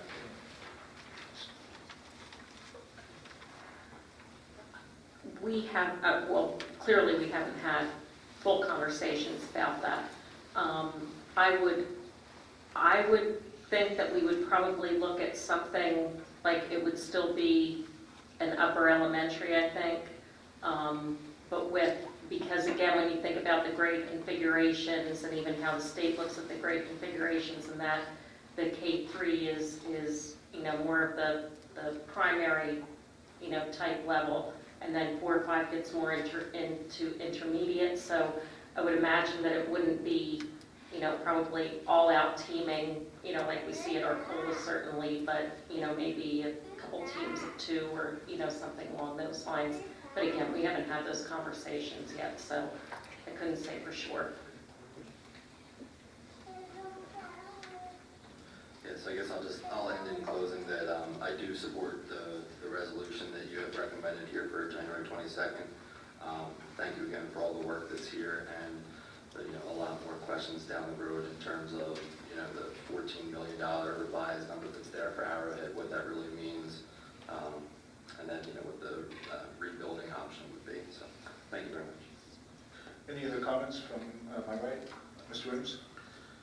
Yeah, and I'm also reiterating the thanks to the administration on putting this together in pretty succinct form. It does raise some other questions, and I actually was probably not really thinking that the resolution is, but I think it gets me closer. I would like to absorb more of it and consider what I would want to do next week. I just wanted to point out it does bring a lot of opportunities for us. The full-day kindergarten, either in a phased-in approach or not, is something that we need to consider from a competitive nature and, more importantly, from an educational benefit for Little Providence and Worcester. So that gives the flexibility of having an elementary school and doing something with the sizing with a K3 configuration, if that's ends up wherever we're going. So that is very appealing. The class size in elementary school classes, we have pushed the envelope a little bit on our policies, and not really beyond our envelope, but we're pushing it. And I would almost like to see the potential to invest on those class sizes going in the other way. So that, again, provides an opportunity and more flexibility for the educational benefits. It does also provide some concerns, specifically the 8th grade teaming aspect of a 6-8. Again, and I think you, as Mike said on page 11, described what it was. I think it's important to point out that in 1999, the administration began working on a $10 million expansion for 8th grade to address the overcrowding at our Arcola. And that was around a 1,300 or so high of students in 2006, 2007. And then you point out that the 6, 7, 8 projected enrollment would be about 1,100 on the high side. So it fits without an oversizing, but it also changed the educational aspects of the Arcola. So something to absorb and understand, and also that raises up the contractual requirements for doing that. So that is certainly a significant aspect of that. Obviously, there's a cost associated with this. It's balancing, as many have said before me, balancing the education requirements and the spending requirements. The other part, the only part that I just, I think Dr. Katona put on a little bit, the only thing I'm missing a little bit is the recommendation from a configuration from an educational perspective. I understand that the resolution's not really going there yet, it's the next step. But if K3 is the right thing to do, I would like to know why it is and what the benefits of it is versus a K5 versus a K4. What does that mean in the middle grades? It's harder and harder in the Skyview and Arcola side for students to go. What does that, moving them into those grades earlier, does that have a downside? And a little bit around that would help me. But again, I think it's moved us a lot closer to closing this down, so I appreciate it. Yes, certainly, Mr. Winters, having that conversation about the benefits of these configurations is really a next step. I mean, we've had some preliminary discussions about that, but until we get serious about are we going to keep Arrowhead as a building, now if that's what it turns out to be, then we can get serious about what the configurations would look like and have a deeper conversation as a board with the public on those configurations, because I think that's just another step in the decision-making process. And trying to put it all into one thing, I mean, there's no major hurry on dealing with that. I think we need to, put it together properly, share it out, have conversations, and take it, the next step if one presents itself on the 22nd. So thank you for your comments. Anyone else? I'm sorry, anyone else? I have nothing to say. No, I'm just kidding. Come on, let's be real. I do want to thank you. Yeah, I have no words, right? I do want to thank you, honestly, for such a detailed look at the capacity information, which is something that we've been asking for. And I think this is clearly the most detailed analysis that we've seen of capacity in each of these buildings. I love the way that you went and actually took us 5 years out and 10 years out to see what these buildings look like in 10 years. And I think the short-sightedness of previous boards has been their downfall and has hamstrung us in this process. I think I'll speak for everybody up here when we say we don't want to fall prey to that same problem. So thank you for, one, looking forward, and two, the work that you did to give us all the data. And honestly, what I see is that it confirms a lot of what those of us who are familiar with the schools, intuitively know. We're starting to get crowded in the elementary schools. We know there's room in Arcola, but the question is how much and where and how do we do it? And I think that the way that you laid out these scenarios, I think makes it quite clear that as a district we cannot afford to close that building. We cannot afford to close an elementary building. I have a number of detailed questions that build on what Mike and Paul and Andrew and Kim and everybody else has said. But there'll be a time for those discussions later when we start talking about the relative costs of each of these options, right? The $14 million that we're talking about is only a repair cost. It doesn't necessarily make a better building or a better environment in Arrowhead.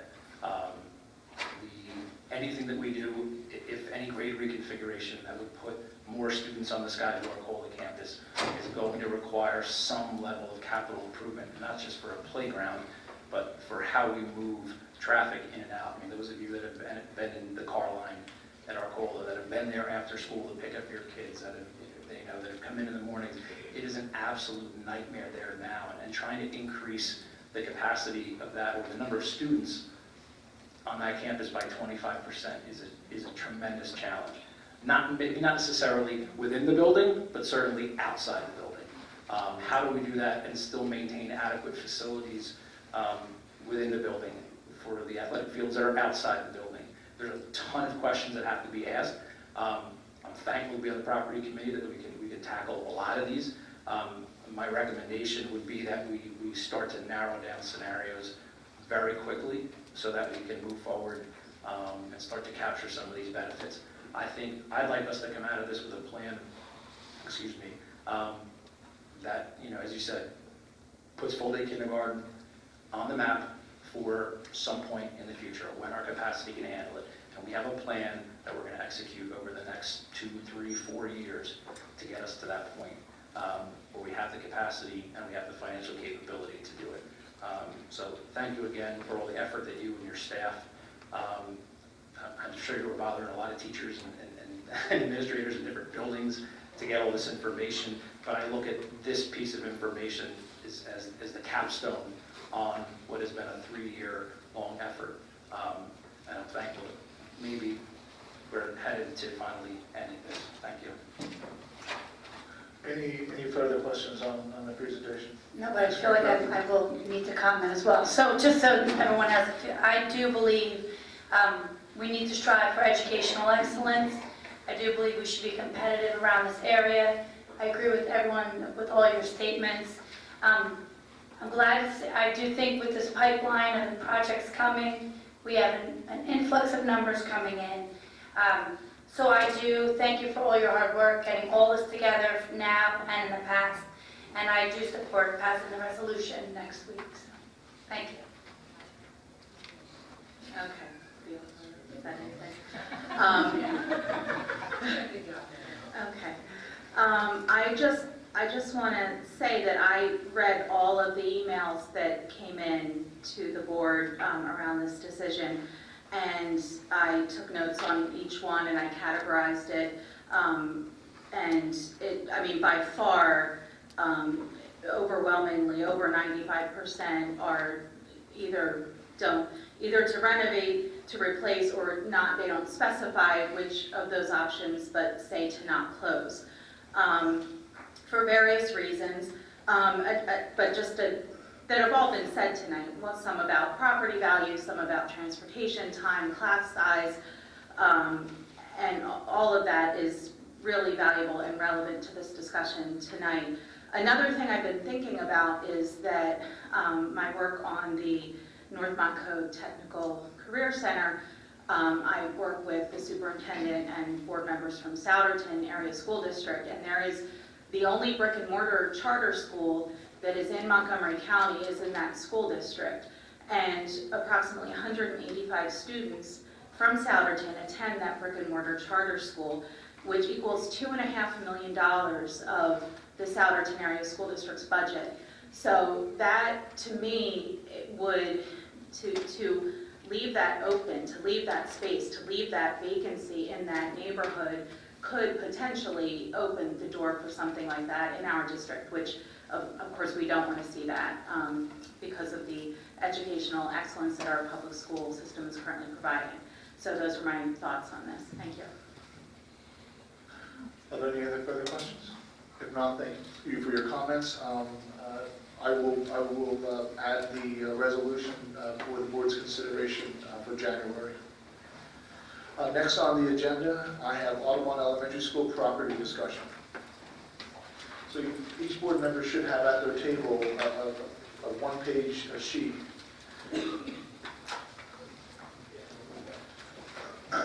And at the high level of this discussion, I'm just going to review the sheet so the board knows exactly what we're talking about.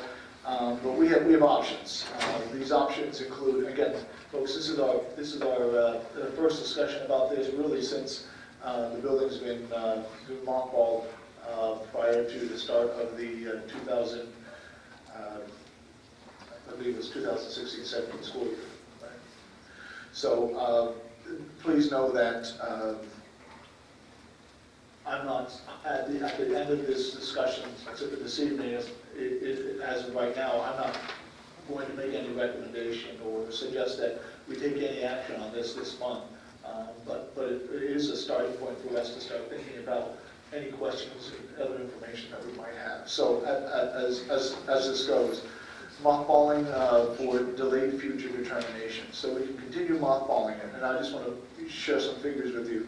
So the annual cost is about $65,000. If we add in insurance for the Audubon Elementary School, that's another $40,000, or it's $105,000 per year that is budgeted right now for the 1920 school year to maintain that building in its current state. Just so you know, there may be other additional maintenance costs that are not anticipated. So we do regular inspections of the property inside and outside. If something happens where maybe a pipe burst or something is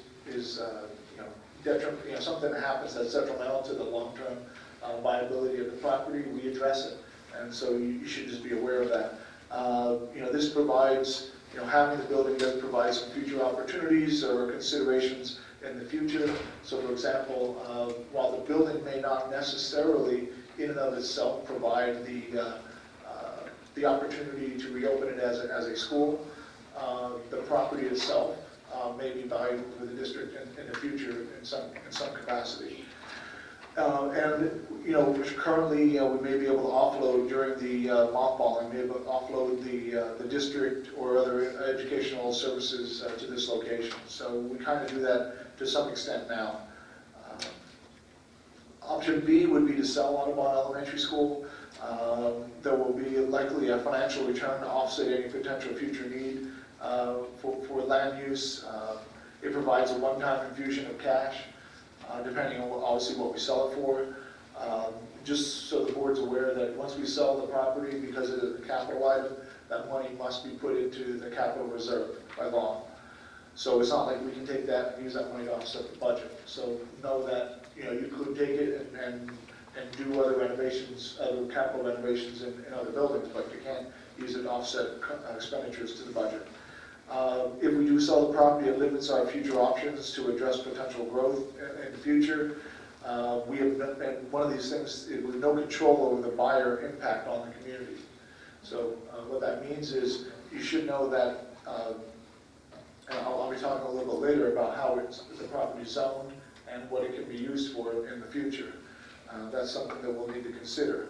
If we decide to sell the property, we're going to be required to handle the placing of the property on the market, so it might require some legal costs, some realty services, etc. The third option would be to donate or sell for public use. So under the law, the district can donate it for public use to, say for example, to Lower Providence Township as an example. This can afford us an opportunity for public benefit of some sort. It could provide some valuable partnering opportunities in the areas for families. But again, one of the questions is, do we have obligations to all the taxpayers to maximize the use of this land? That's kind of a question for the board. In terms of announcements, just some context of this decision. An appraisal was conducted of the property, and that information was shared with the board. This information is not public, and the fact that the boards should decide that they want to sell the property, that assessment will be kept in confidence until such time that the property is sold, so that it doesn't attract or detract from the potential sale price of the property. Another announcement, zoning. It should be known that the property is zoned residential with an overlay for school and municipal use. So generally speaking, the way it's zoned today, if we sell the property, there won't be a Wawa on the corner.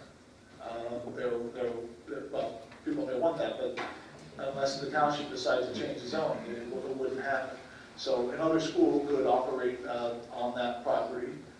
As Ms. Drummond mentioned, another school could be a charter school, for example. That's not necessarily what we want. But, the town or the township could use it for community benefit. And lastly, it should be known that the township has shared that they have some interest in all or part of the property. So some considerations for the board as we start these conversations. The cost of mothballing, obviously the cost and the ongoing cost, it would be $105,000 on an annual basis going forward, depending on when we sell the property or if we decide to, put it to use to have a return on investment of that 105. Another consideration is any associated cost as determined by the most recent facilities assessment. So generally speaking, if you were to hold it in mothball it for potential use, we probably shouldn't consider the facilities assessment of about $11 million for the renovation of Audubon to be the cost associated with bringing Audubon back online for use as a school. Depending on the number of years that it sits in mothballing, there may be some additional cost. And there were some considerations to the actual condition of that property, even though there were $11 million of projected renovations, that may not have been complete in terms of putting it in proper alignment with our other schools in the district. Another consideration is long-term needs of the district given our enrollment projections. We talked about that this evening. It's potential that maybe that property is something that would have a new school on it, or where we would renovate a school. And there may be some others that we might hear as we go through these discussion processes. So, questions for the board to consider this evening. Does the board need any additional pieces of information in order to move forward with the decision to vote, as I outlined above, and you have this document in front of you? Secondly, would the board want to entertain inviting Lower Providence Township to present their recommendations to the board at a future public meeting? I don't know when that could occur, but if the board would like to hear what public use the township would think they could use for this property, it may be worth at least hearing before making a determination. And lastly, for questions for the board to consider, is there a recommendation to place the item on the agenda in January or any time in the future based on what I shared or what our conversation might be this evening? So let's open the floor. Any questions, comments, concerns? Ms. Reese, you want to start? I'll take number one first. I believe, and you can either wait to tell me this or tell me this now, that based on what options we choose for the future and where we decide to go, that if we did run out of space or we find issues with full-day kindergarten or things like that, that Woodland, Worcester, and Eagleville all are made to build onto, if I'm correct. So that can be shared later because, on a very surface level, I'm not quite ready to commit to this, but I think if we pass the resolution to commit to 4 elementaries, or at least 4 of those buildings, that we could add on to the remaining. And so I'm not quite there, but I feel like I can say we don't need that. We'll never make that into a school. So I don't know what kind of facility information we need for that, but I feel like if we ever run out of space, I would feel comfortable adding on to the other buildings. Yeah, we've said in a number of other conversations over the history of this discussion process, not particularly about Audubon, but about the other buildings and Arrowhead and school consolidation, that those other elementary schools could be added on to. Okay. And that, as far as number 2, I mean, if Lower Providence wants to come and present, I'm not opposed to that. I mean, they're our partner in this community, that they would like to come present. I don't know about a huge windfall, but, I'm not ready to say sell it, but that's where I'm leaning towards. But I would be open to listening to what the township has to say. Any other comments to my left? I just was wondering what the item where it says may be able to offload other district or educational type services to this location. So I guess there's certain to open it as a school, certain things would have to be done, but not to have it used as other uses that are still educationally related. Yeah. So I don't have a particular suggestion for that, but you know, as simple as it possibly, you know, we could renovate the building, and we could move, you know, the administrative team to that building. Let's say, for example, that would be the least amount of cost in renovation, because we wouldn't necessarily need all the same things as students might need if a renovation occurred. We certainly wouldn't need all the existing space that's there either. Oh, my quick thing is that, even for the public and for my own, just being able to state that if we were reaching out to the Y to benefit our community, and if that was something they were interested in that property, besides, I definitely think Lower Providence Township, if they were interested, they're more than willing, they should present, but knowing other nonprofits that would want that land, or were interested or in the past. I'm not 100% certain, but I believe that there are some restrictions on the actual donation of the property. Not necessarily just a nonprofit, but I think it has to be another governmental agency. And please know that it would have to fall under the use of the property would have to fall under the zoning for that is zoned right now. So it's either going to be residential, meaning new homes, or it'll be operated as a school, or for township use. So I think those are some clear indications that, you know, while a Y might be a great thing, because we have a lot of relationships for different aspects with the Y, that may not necessarily be something that could house there. However, if the township were to take it, they could, you know, offer, you know, if they own the property, they could offer the Y space into that building that's on that property in the future if that should occur. But the Y wouldn't necessarily be the owner, be able to use it, unless it was sold. Okay, I just want to be clear on that. Yeah, so as far as whether or not we need additional pieces of information, I would say that's a resounding yes from me. I feel like we do have some information here, but certainly I feel like there's a potential to get some more information, and there's a lot to consider. One of my biggest concerns, if we were to go down the road of selling this property, is the fact that we do not have control over who buys it. And so while it's wonderful to sit here and say that we would want to sell it to another government entity that, you know, it could be used for community use, and that would be wonderful. The reality is it's also just as likely that it could be sold to a developer and used for residential use, because that's how it's currently zoned, which creates another whole set of concerns that we have to consider. So at this point, I think that the option I'd like to get more information on as a priority would be the donating or selling for public use. I'm not thrilled about donating. It seems like the property has, obviously it doesn't have quite the value that other parcels of land might have, but it certainly has value. And I'd love to hear from Lower Providence Township. I'd love to have them come here and present to us, and see if there's any way that we can explore a partnership with them to create something. I'm not even sure what that could look like at this point. We're still so preliminarily with this, but something that could benefit the community for all of our residents, not just our students. Comments, Mr. Nyberg? Yeah, a couple things. One, I think we should look to get rid of the property, whether we sell it or whether we come to some kind of partnership with the township.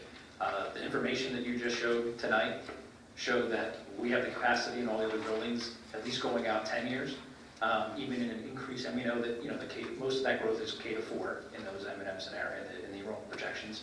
So even if we look out past 10 years, some of that additional growth kind of takes up some of the space that's in Arcola, maybe the high school. I think that your suggestion about administrative offices, I think there's probably enough room in the high school. If we wanted to close down Arena and shut that, there might be room right across the street here somewhere. Personally, Kim touched on this, I'm not interested in the donation scenario. We don't have the financial luxury of donating a large chunk of property to somebody. As we just talked about, we have 14, 20, $25 million hanging over our heads to continue to provide the education that our community expects. So personally, I'm not interested in a donation scenario, but if the township wants to come and talk to us about how we can do it, or we're going to go to their meeting and do it, I think it's a great idea, right? Let's find something that we can all do together as a community to make things better. But we've got to get paid for the property, number one. And maybe this is a question for you. Maybe this is something that we can take back to the solicitor or somebody that's more specific about real estate. I know we have an appraisal. Is there anything that prevents us from putting the property on the market and seeing who bites? Are we under any obligation at that point, if somebody expressed an interest or wants to buy it, to actually sell it? Could we just simply say, okay, thanks, we're not interested, the number's not what we thought? I'm not your solicitor, but I can get that information specifically, but I think that we have that right to do that. I don't think any rights have been taken away from us in terms of, you can do that in a home sale agreement as well. It's really up to the seller, regardless of the price that you get, whether or not you want to sell it. Okay. We have some restrictions in terms of how to advertise, and certainly we have to get the best price for the property, and the best price may not necessarily be in line with the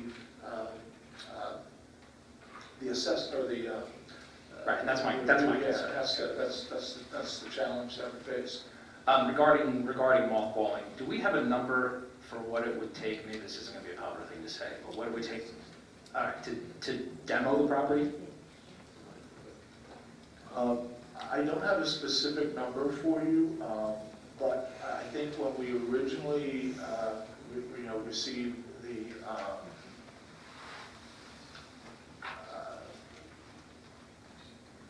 the appraisal back, I had conversations with the solicitor at that time that it's likely, because of being a public entity and the type of contracts that we have to enter into, we generally see about a 35% increase in our cost to demo the property than what a private company who owns the land would have. And I don't think I'm not going to tell you what that number was, but I think generally speaking, it's not a good number for us to demo the property. How does it, from an order of magnitude, are we talking about, you're talking about another $100,000 a year to maintain the property in a mothball state, including insurance costs. So obviously our insurance costs would be considerably lower if there were no buildings there. That's a number I'd be interested in knowing. I'll just leave it at that, because I think as attractive as the main building is, and I would love to do something that, again, if we're going to do something with the township that kept that main structure there, as attractive as it is and as old as that building is, that would be great. But from a purely financial decision, maintaining it $100,000 a year for it to sit there, to me, doesn't make sense if it's going to cost us $200,000 to demo it. Obviously, it'd be less expensive for somebody else to do it, right? So that's part of the big determination. We're going to hold on to this property. We know that it's going to be held, for a number of years.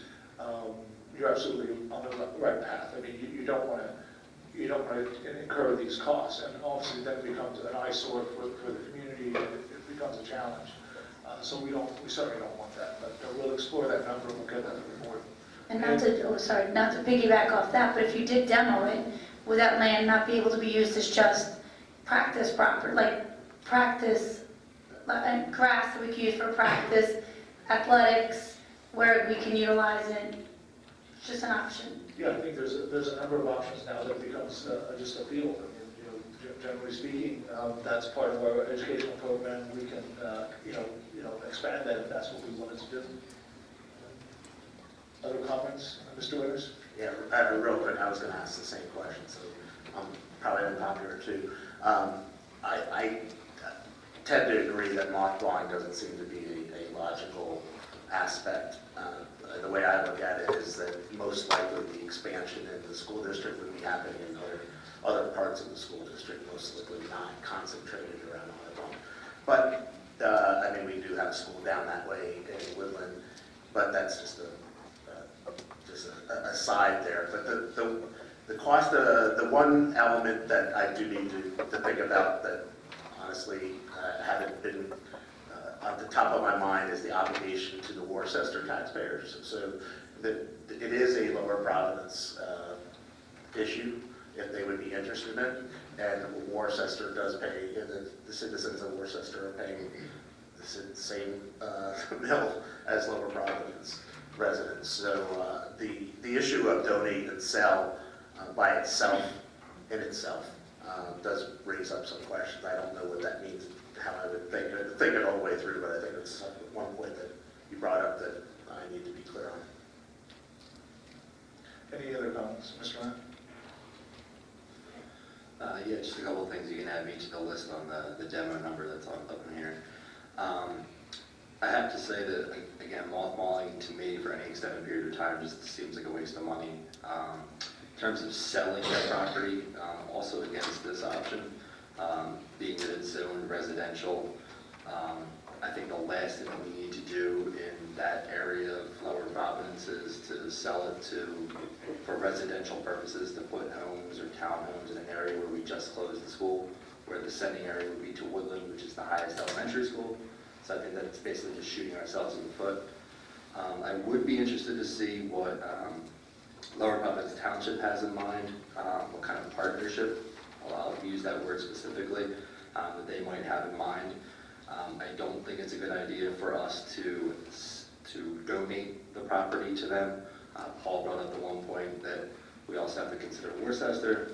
The second point is that if we donate the property to them and sign over the land, we have no control from that point forward with what they do with the land after that. So they may come to us with an idea for the next couple of years, and maybe that pans out, maybe it doesn't, and then they go and they sell it to a residential developer anyway, which lands us in the same scenario that I just mentioned. So I'd be curious to see if there's some type of partnership either with them or with some other local companies. We got a great new communications director here. Can we reach out to do something for, again, I think you mentioned it here, for public use? What kind of partnership can we do that the entire public, Lower Providence, Worcester can come, whoever, that it doesn't hamper us as a school district in terms of adding more kids to the district and stuff like that, but it could provide a partnership, something that benefits the community. I would like to do something along those lines. So, thank you. Thank you. Are there any other comments on Audubon? Because if there's not, here's what I have right now. We wanted to get information on what it would be how much it would cost to demo the property.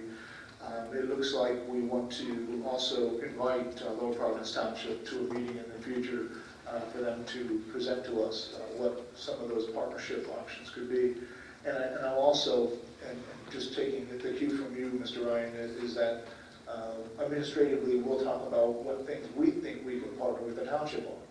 So taking it from our perspective and assuming like maybe that we maintain the ownership of the land and we work with the township to do certain things that are to benefit to the community, so long as they align within the law to continue us with using the facilities under educational use terms. Okay, any other? I'm sorry. The next time we talk about this, could you provide us with a schematic of the property with the, so we can see how big exactly it is and where the building lies, just so we can get a visual sense of what we're talking about? Absolutely. That's not a problem. Yes, Mr. Yeah, just to add, I'm in the camp of everyone has said we need to find some way to monetize this asset, whether that's a sale, some sort of partnership that brings revenue to the district. I think this is an asset that's, if we're heading down the road that Arrowhead remains, I don't see this opening as a school anytime in the near or distant future. So if Lower Providence is going to come just asking for a donation or some kind of zero cost lease or something like that, that's a non-starter for me.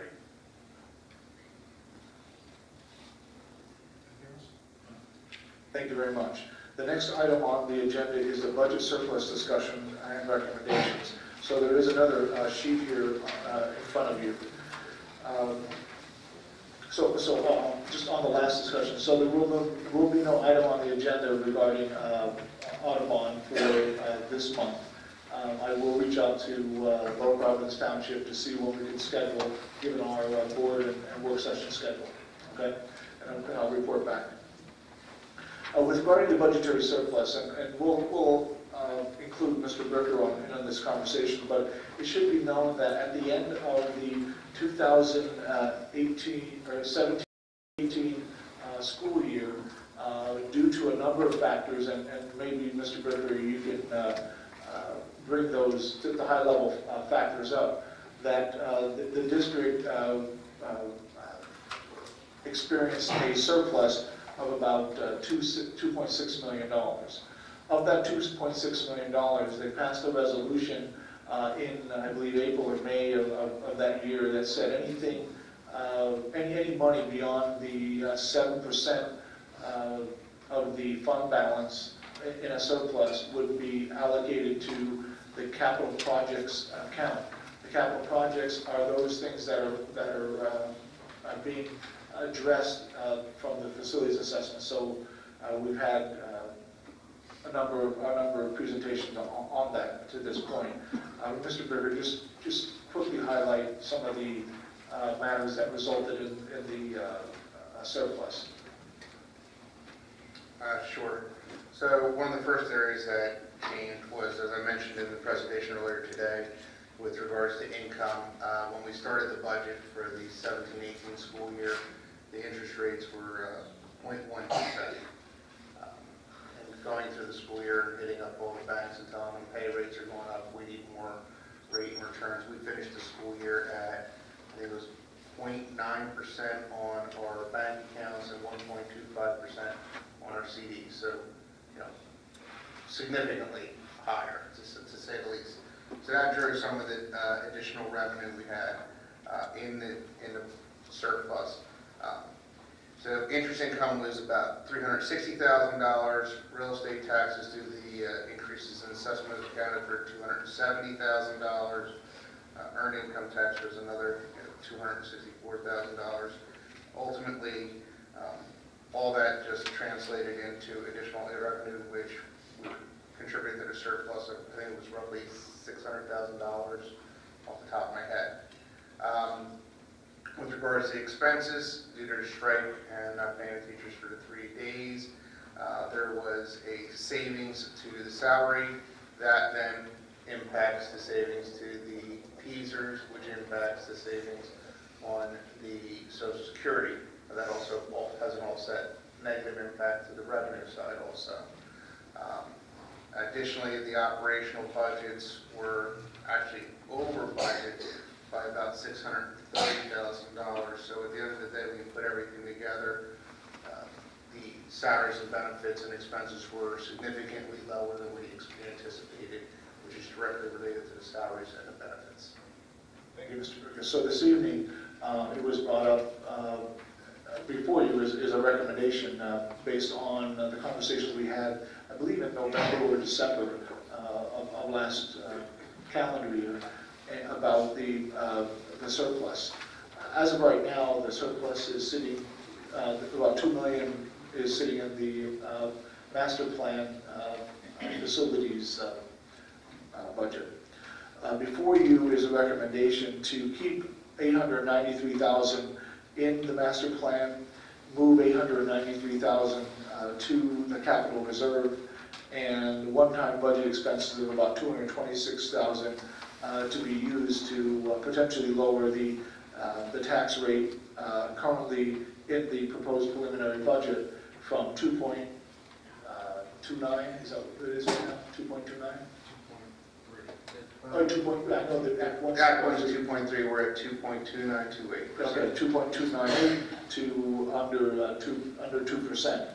That would give you a total that's available from the surplus that was generated to the master plan of $2,014,000. So again, this was recommended.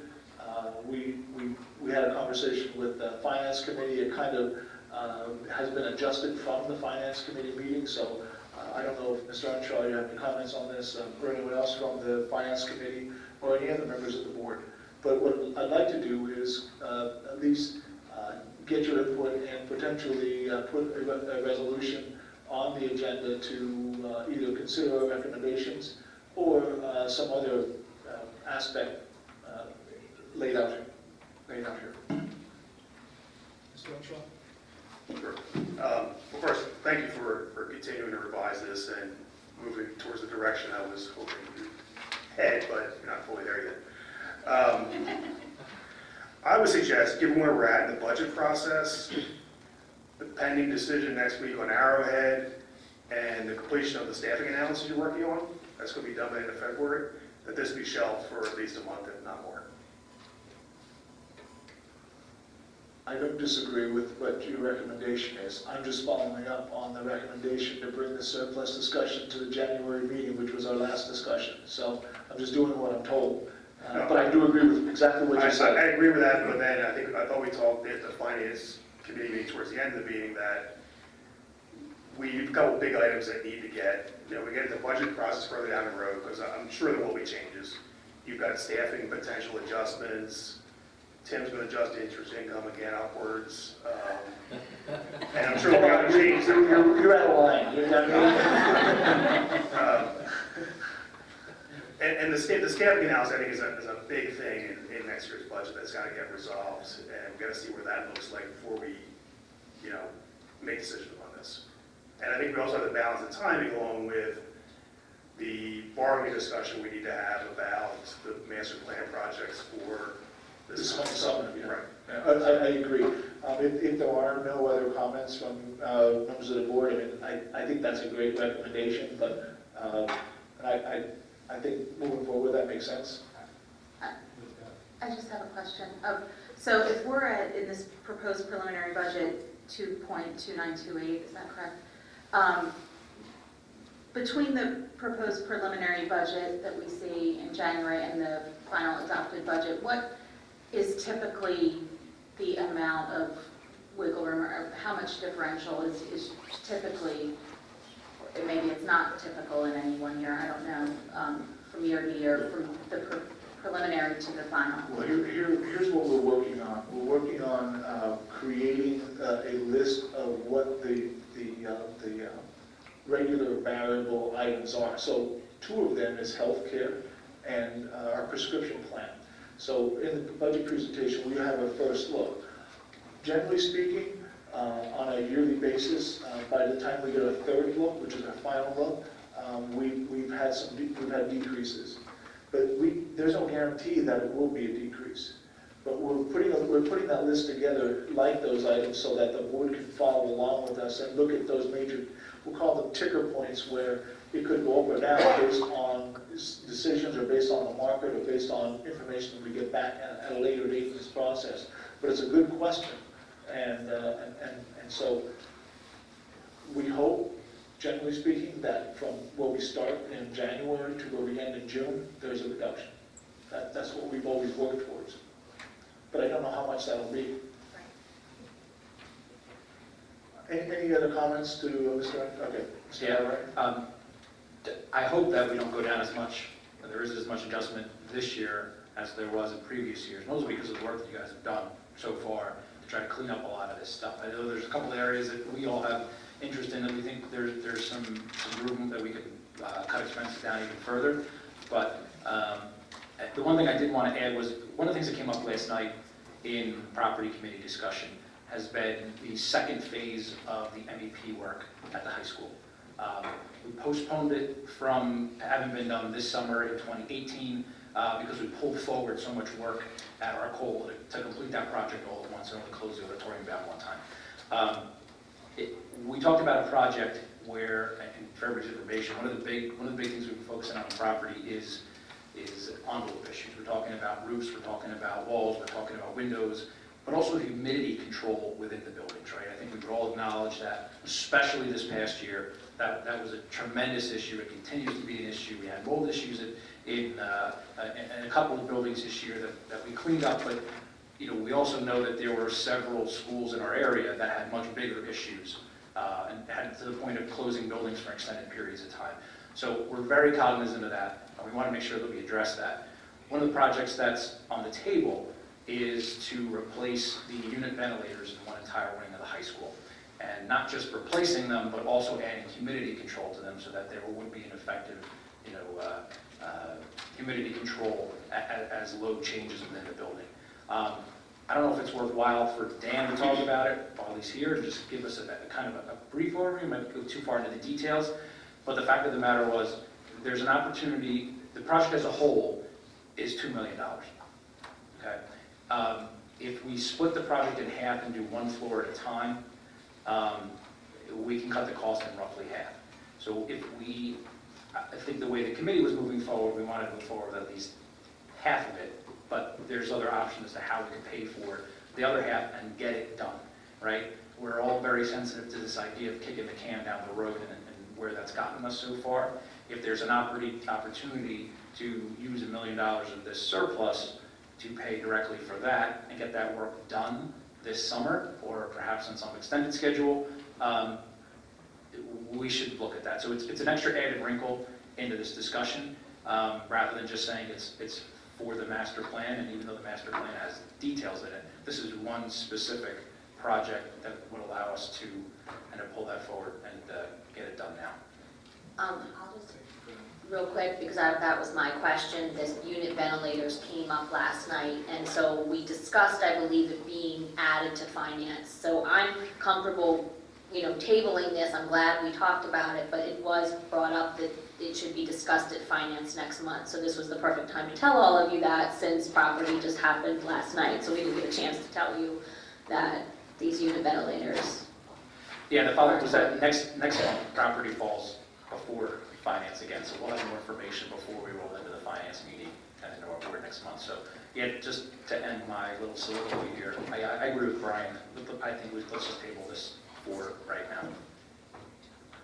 Any other comments that are different from Mr. Navarrette's or Mr. Earnshaw's in regard to just putting this away and knowing that we have these resources in our back pocket to address a number of potential issues, including the decision on Arrowhead, as well as a decision on the high school and other projects. Okay, great. And we move on. Moving on to the agenda, in January, I already spoke about the additional presentations. That ends the presentations here for this evening. We'll go over the reports.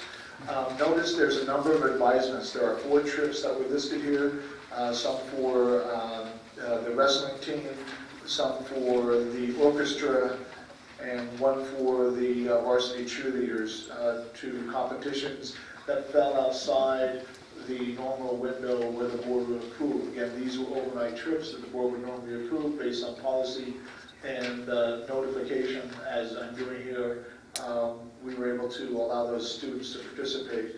There will be public comment on board action items next week, and then and the board minutes, and then we go to fiscal items. So on the agenda for this evening, we have a list of bills, treasury report, budgetary transfers, mileage reimbursement, Act 1 resolution, and we have the master plan projects. I'm going to ask if it's okay with the board that we skip right to the master plan projects. I have 2 of our consultants here this evening. If they would just come forward and we can address those. If this is new information for most of the board, these items, there are 5. They were added today. Those items were a result of recommendations to move these items forward from the property committee that was held last evening. So Dan, Mark, or whoever's presenting, we just want to make sure that we see there's 5 areas, and are there any other questions on those areas information? So Mark, just generally tell us what these are. Yes, tonight I want to first talk about the master plan project with regard to the transportation study. We have a transportation study that was done by McMahon. Press the button. Thank you.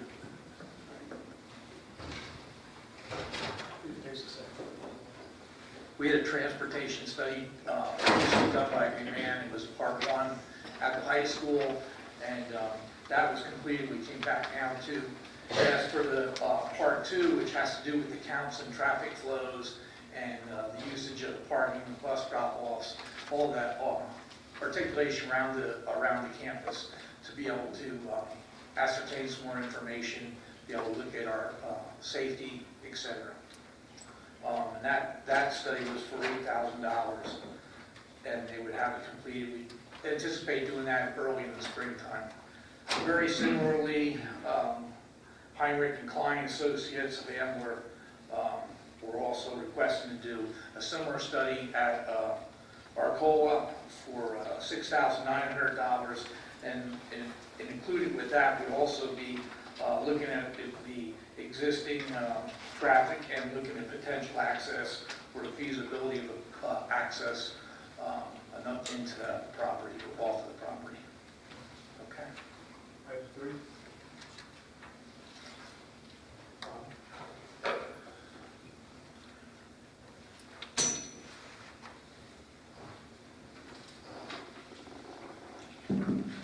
Good evening. We're looking at 3 separate proposals here. The first one I'll go over, excuse me, let me get my voice here, sitting quiet for so long. We're recommending approval of a proposal dated December 4th, 2018 from Shepherd Restoration Engineers Incorporated from Media, Pennsylvania. This is for preliminary design work to be looked at for the implementation of canopies at the high school doors, where we understand there's been incursion of water. We're looking to shelter the entrances with potentially canopies. Also, a second part of this is to look at the egress patterns from the exterior, from the doors to the outside.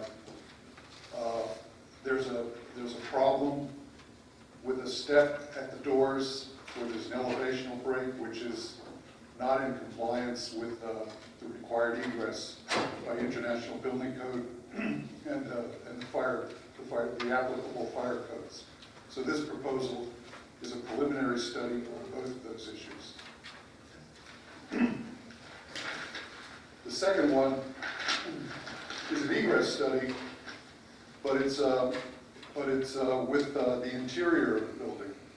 We're recommending approval for a proposal dated November 12th from AEM Architects of Reading for review and creation of an egress plan within the building up to the exterior doors on the interior of the building. This is due to changes in the occupational patterns of the building to make sure the proper egress patterns within the hallways are defined to be in compliance with the International Building Code and the appropriate fire codes.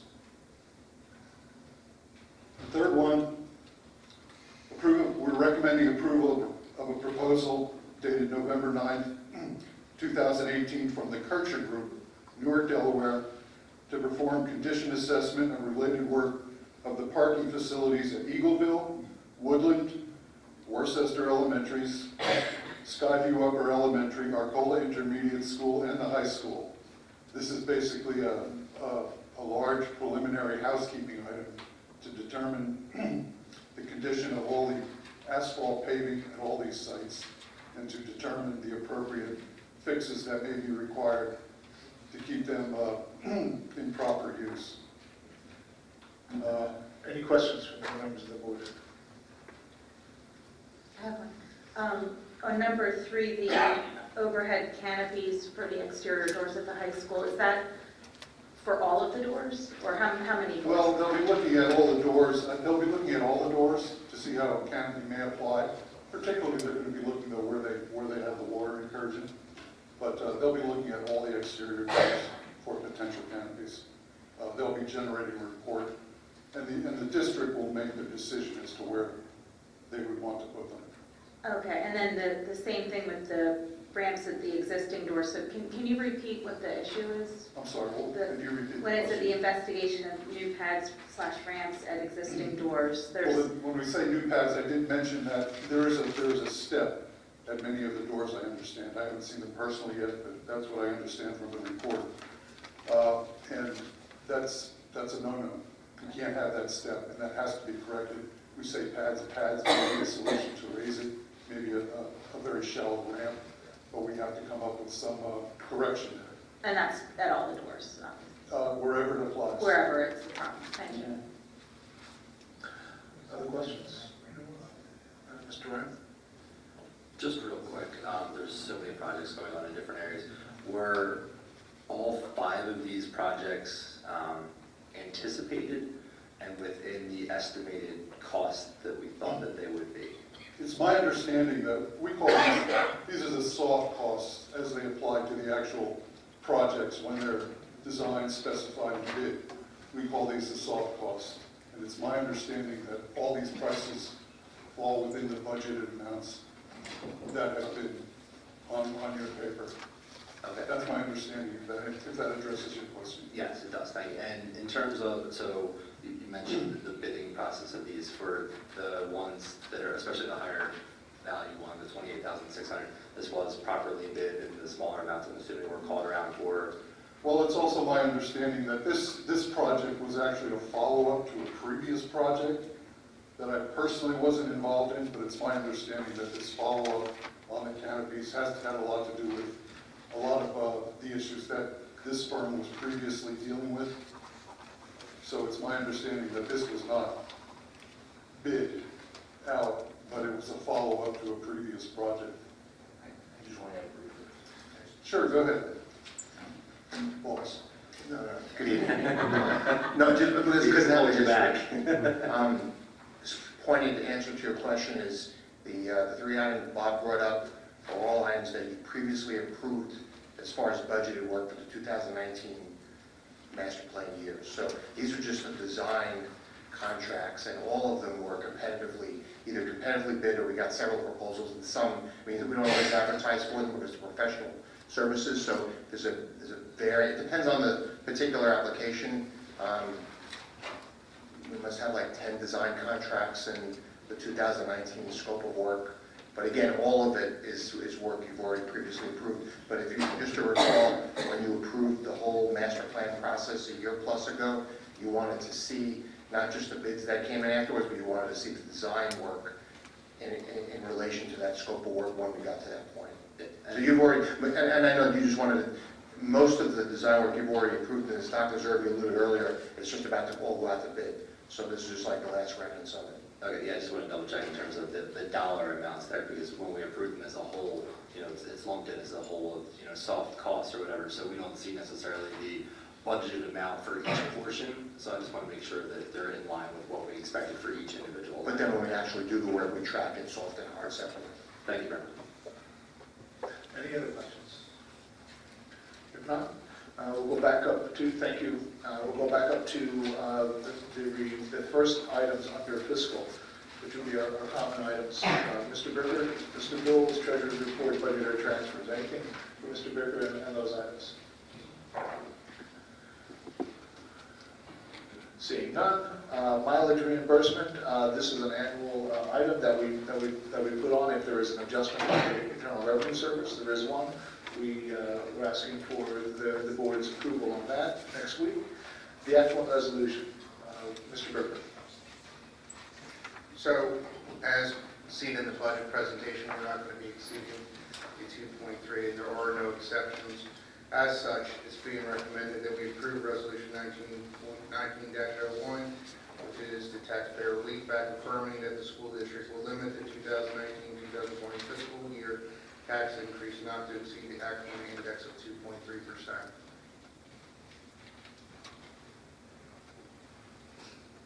Are there any objections of putting that on the agenda for next week? Seeing none, that ends the fiscal items. Any other questions for Mr. Berger?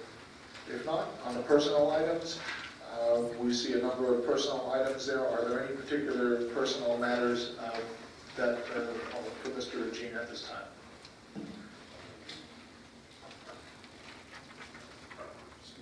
Yes. Just a couple of questions. Items C and D, are these new or replacement positions? Item C is a new position. It's one of the items I know that we had discussed previously based on caseloads. expectations. Item D was an employee that has resigned, and we were fortunate enough to fill that position rather quickly in an area that we didn't quite expect to fill quickly, so we're very happy about that fill as well. So D is a replacement? D is a replacement, that's correct. So what we'll do is we'll make sure that between the work session and then the voting meeting, we'll have the data associated with the part-time, the .5 additional position. This is a special education position, correct? So there's a, That's correct. So there's a requirement for us to expand. So we'll get that data, we'll provide it to the board. Then my last question was item L4. Can you guys explain what the K to 4 report card committee is? Sorry, it's in my minutes for. It's an education committee item. I know it's something that they're investigating, the elementary report cards moving into the future. And a lot of that is teacher input and getting some of those extra duty contracts for teacher input. Did I explain that? Okay. So currently, the electronic system is not used as a grading system for the elementary K-4 elementary teachers. Also, the report cards aren't necessarily specifically aligned to the standards and things that we are using and how we are grading. So that work is being done with Dr. Katona and members of her staff in order to align that and to provide a more efficient means of not just sharing grading information with parents, but we believe that the report card and the ongoing use of the report card is one of our more effective communication tools for parents about the progress of their children. So this way it will align all of our grades K through 12 with the regular input and use of the grading system for communication purposes. Any other questions? And this is something that requires a supplemental contract? We need the support and input from teachers. This is something that we need to get done, and it is my recommendation that we leverage the expertise of our staff. Otherwise, we're going to continue to fumble through a process that requires their input in order for us to have an efficient means to communicate with their families. Our teachers are our best resource in making these decisions.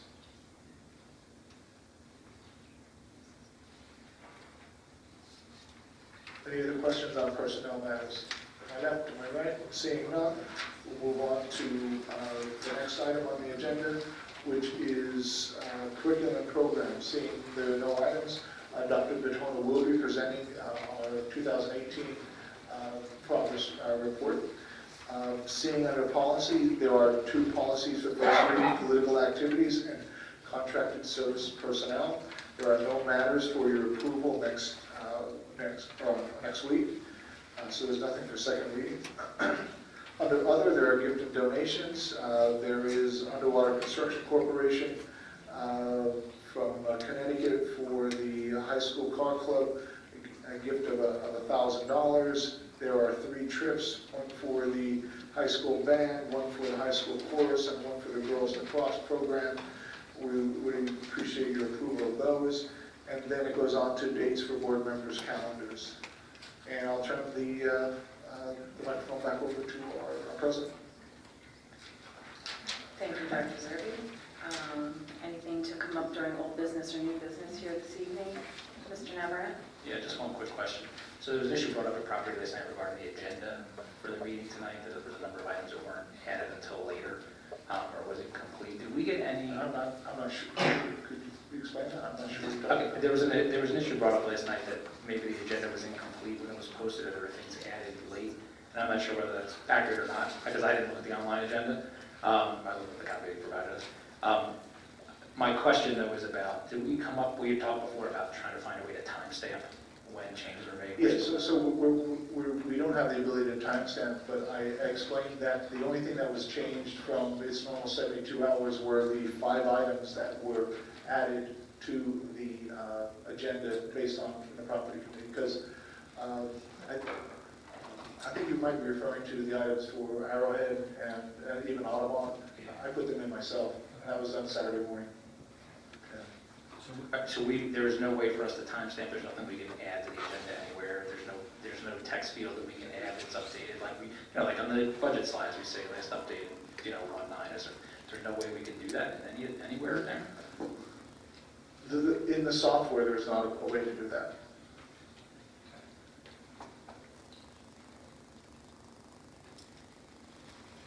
Anything else for new business or old business? Okay, seeing none, we'll open it up to courtesy of the floor. Mr. Andrews.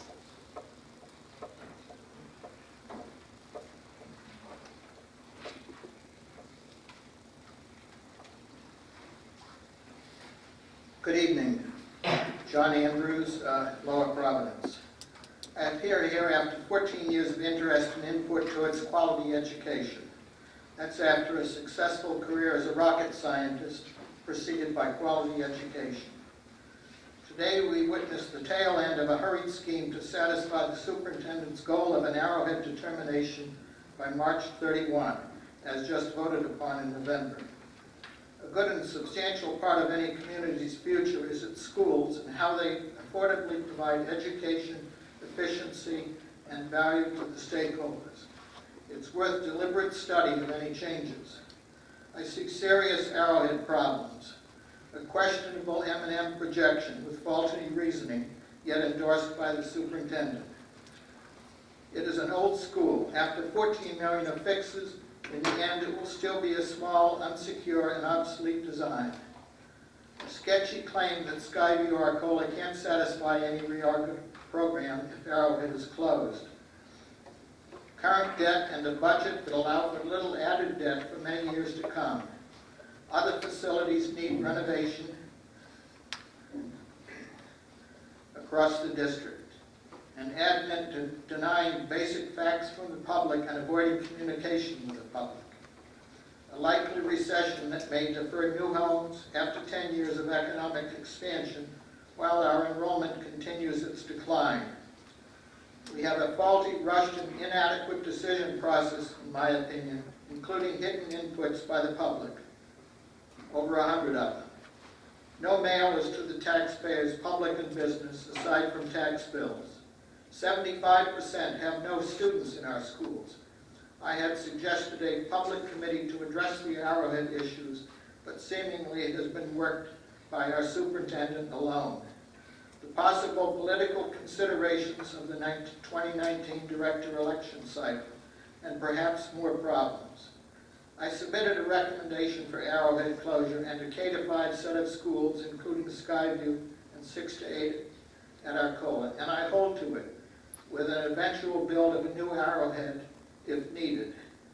Tonight we heard some scoring on that idea, and I think the scoring doesn't look too bad to me, especially considering that the enrollment numbers that went into it are very questionable. However, you and the public need more time to thrash out the above problems and a workable solution, not an emotional one. The late start to this effort forces you to delay a decision. That has cost and benefit. There's time for a public study. I wanted to say more, but why inflict the calm violence of a timekeeper on us all? Thank you, Mr. Andrews. Mrs. Geis. Jenny Geis, Woodland Kindergarten. With the upcoming dreaded four-letter word in the forecast, beginning with S, ending with W, and a big old no in the middle, I wanted to make a request this week instead of next week that before you approve the Education Committee minutes, you perhaps edit slightly. One of my comments there was really talking about moving the report card dates, that in the event of inclement weather, we please consider also moving the date that report cards are due. I know we already had one date that affects this marking period, and if Thursday night storm really does impact Friday, which technically is one of the last days in the marking period, if you could please consider when we have inclement weather that changes the school marking period to also change the report card window, your teachers would be ever so grateful. And if it could be edited in the minutes, that was one of my comments. Changing all the things on the website is also important, but we really would appreciate that when school is canceled, the marking window is also changed. Thank you. Thank you.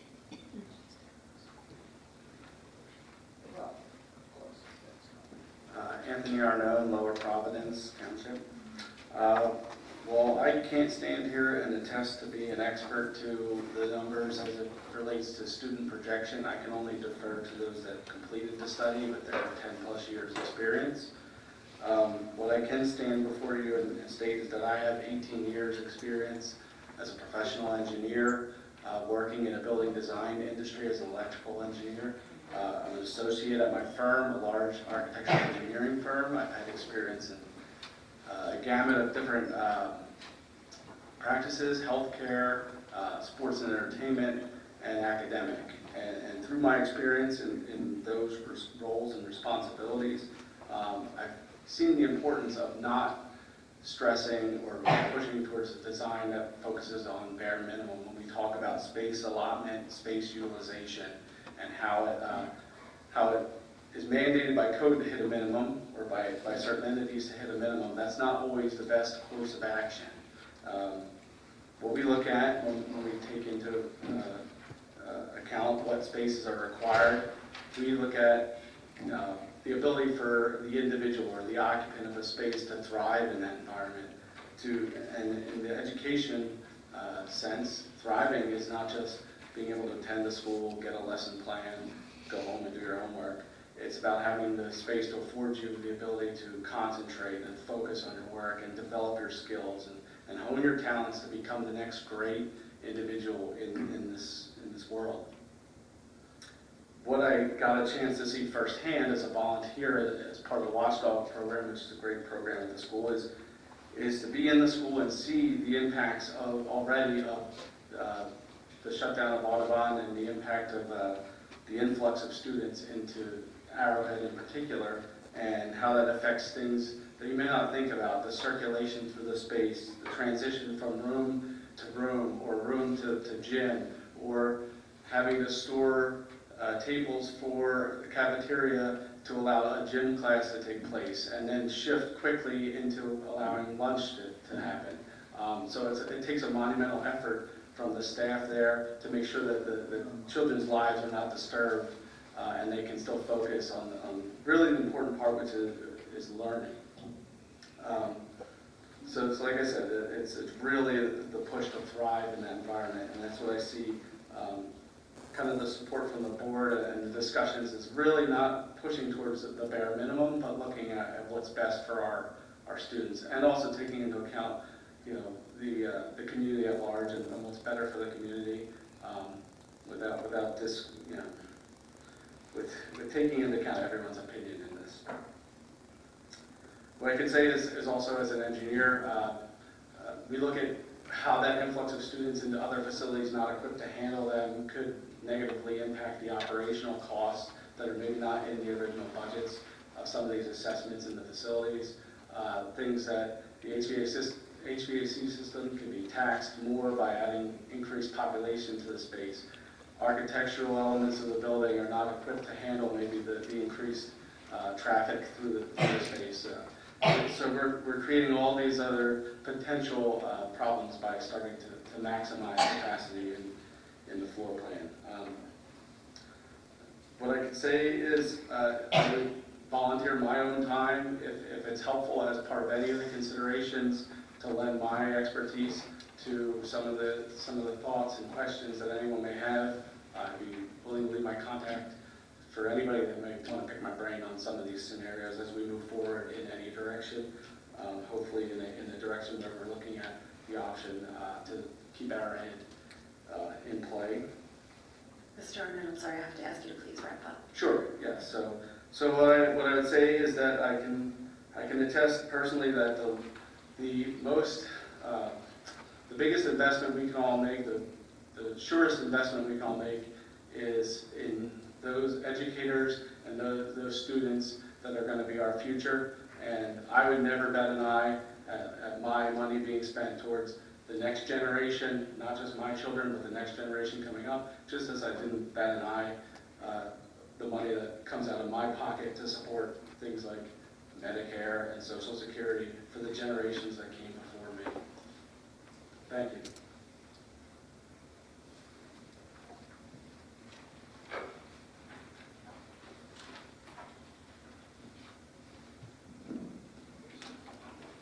Good evening.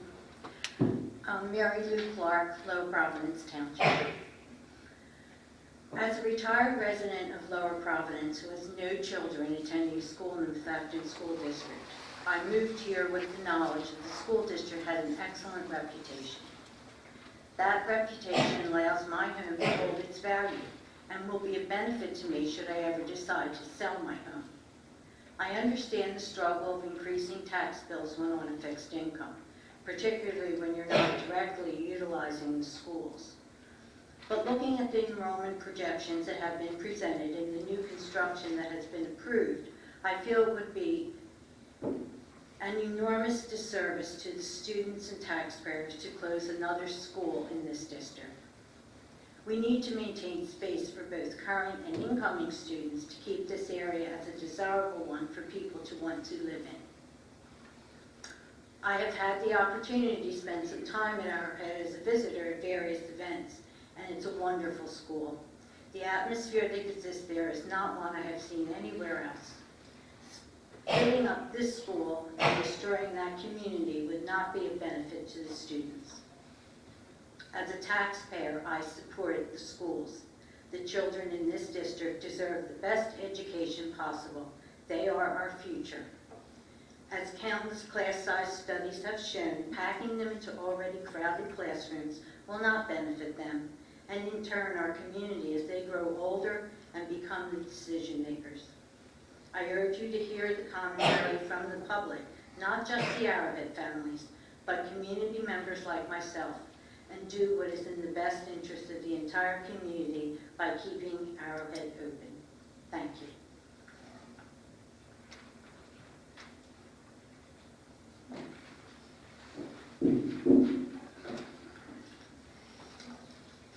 Hi, my name is Leah Arnone. I live in Lower Providence Township. I go to Arrowhead Elementary School. I am in the 3rd grade. My teacher is amazing. So are the rest of the teachers at my school. I am part of the Arrowhead Student Council. Not only do I help the school, but I help the community too. Being a member of the Student Council has helped me to gain confidence, help others, and represent Arrowhead in the community. I also do many other school activities such as after-school running club, recess running club, and play violin in the orchestra. In the fall, I ran a race that my after-school running club coach told me about and came in 2nd place. My sister came in 3rd. Without the after-school running club at Arrowhead, which is not offered at the other schools in the district, we would not have even known about the race. School couldn't be any better. I have lots of friends in and out of my class. If Arrowhead gets closed, my friends and I will get split up, and all of the students will lose the sense of family that we have to keep together at Arrowhead. We had a lot more space. When Audubon closed 2 years ago, the classrooms became very crowded. We had a lot more space when I was in 1st grade compared to 2nd, and it made it more comfortable in the classrooms and less distracting to learn. I live in the neighborhood behind Arrowhead and have a pretty long bus ride to get to and from school already. Some of my friends live farther away and their bus rides are even longer. Closing Arrowhead and moving us to farther away schools will mean we will be on the bus for even longer. Kids will have to wake up extra early to catch the bus and might not get enough rest, so when they get to school they may be tired. It will be hard for them to pay attention and concentrate on what they're learning. After school, kids will have less time to complete their homework or have free time to get their energy out. Arrowhead is very important to me, other students, and all the teachers. I love my school and I hope that you will keep it open. Thank you.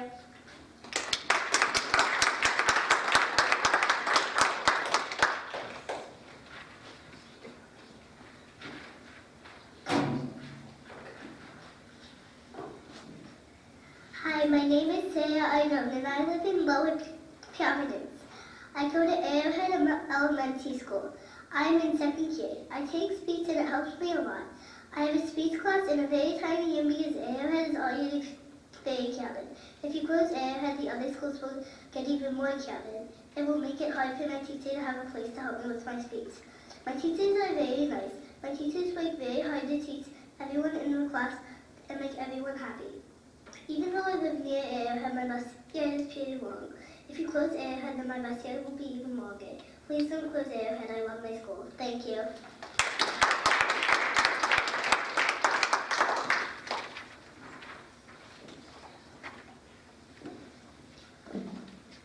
Kelly Arnone, Lower Providence. Just one thing I wasn't planning on mentioning, but I'm really concerned to hear about the fact that the time stamping is not happening. It was something that I mentioned at the previous meeting. Several of you agreed that it was an important issue. I understand that you're saying that there's no option in the software. However, you're typing a document, and there is an option to type an extra line at the top that says, last edited this date and this time. And I really do hope that will be taken seriously as an issue. It was a problem the last meeting. It could very easily become a problem in the future. I'm not saying this one was adjusted, but just in general, I'm very concerned about that. In preparing for the meeting tonight, knowing that Arrowhead's again sitting on the chopping block with the decision to be made in the near future, it became a point of conversation at our dinner table, obviously. It's hard to imagine that after having one school closed, split up, the other schools completely reorganized and reconfigured to accommodate those displaced students such a short time ago that here we are again. Last night, my third grader Leah asked to be excused from the dinner table quite early in the meal and repeatedly asked me over and over again. Finally, I said, "Where do you need to go? What is the problem?" And she said, "Mom, I want to go type something. I want to go write something. I have stuff to say." And my second grader quickly followed suit. She said Arrowhead is very important to her, and she would like to speak up to try to save it. My younger two also said they would like to speak, but this is a little bit past bedtime for them. We're already stretching it.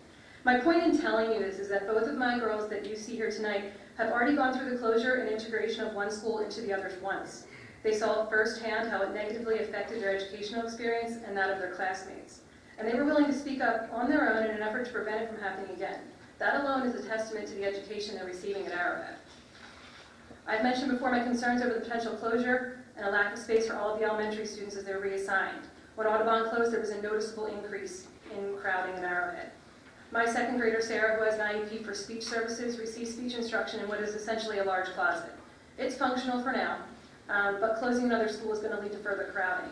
My third grader has a GIEP and is in the challenge program. The space they use is already shared with other classes. There's somebody in there all day as far as I'm aware of.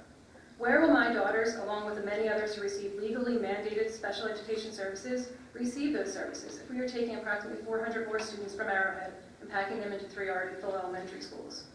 We can talk about switching classes all around, filling every single room for every spare minute of the day, but there will always be the students who need additional support and one-on-one instruction. Where will they go? How will they receive the services they need to be academically successful? Other ideas have been presented to create more space, such as moving 4th grade or 8th grade into different school buildings. And while shuffling children around like that may look appealing at first glance from a fiscal perspective, are those changes developmentally appropriate for the students? Would those groupings be considered best practices in the educational community? We should be striving for the best.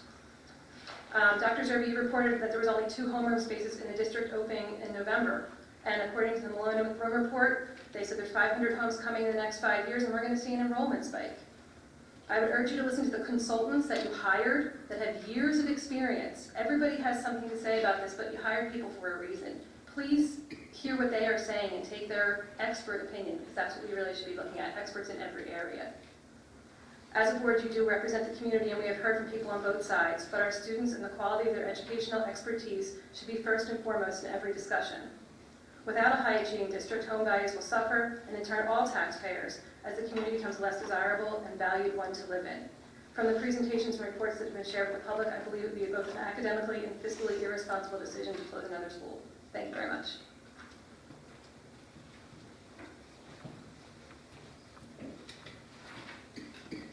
Hi, good evening. Katie Thiel, Lower Providence. First, I just want to commend at the very beginning of all the presentations, Dr. Zerbe, you talked about our Keystone results and our PSSA's results. I've proctored those exams my entire career because I'm a teacher, and I'm so impressed. I've served on with other teachers to help students who have struggled with passing them and with proficiency, and my husband and I chose to move into Methacton when we moved in here 5 years ago because of the reputation of Methacton and because they're a good school district. For many reasons, and it was just really great to see those. So I just want to say thanks for sharing them. I know you have to, but still, thank you. That's awesome. And I was relieved when, after presenting about Arrowhead, the majority of all of you board members shared that you would probably support Dr. Zerbe's proposal next week. I'm an Arrowhead parent. My son goes to Arrowhead. He's a second grader with Mrs. Reed, and he's doing fabulously. I also, though, yes, he's my child, and he's already gone through one redistricting, but also I have an eye on my property values all the time, and what you said really speaks to it. I'm very concerned about my property value if we close Arrowhead. That is something that's very much on the forefront of our mind because of how important school districts are. And I also just wanted to come up and kind of speak to what Ms. Drummond said about charter schools. My career has left me, I've ended up in cyber charter schools for over 10 years of my career as a teacher. And I was also in charter schools and in brick and mortar. And okay, we don't have a physical charter school here now, which speaks to how good our school district is. But cyber charter schools do exist. And many parents with kids in schools right now have an eye on school safety, as our school district has been working with, because there was a new program that just came out. I forget what it was called, but it was something. My son was trained in it, so I trust. But with every event that occurs, and with other things that are happening, cyber charter school enrollment is going up. I've been in there for almost 10 years. I've been in 3 different ones, and all 3 have a very significant increase in student size. It hasn't happened for us yet. I was impressed that we only have 60 kids. I think it was 60. It might even be less, maybe 30. I don't remember. It was quick. But I was impressed that we only have that many in cyber charter schools right now, but it's an option. And parents who are concerned about increasing classroom sizes with the closing of Arrowhead, it's something that's there even if the physical school, brick and mortar charter school, isn't nearby. Here's Renaissance Charter. We're like bottom of the list. You have to be in Kingsville to be given priority first. But the cyber charter schools exist, and we need to keep that in mind. So I just wanted to speak to that, Ms. Drummond, and what you said, and say, yeah, that is something you need to consider. So thank you so much for all you do. Thanks.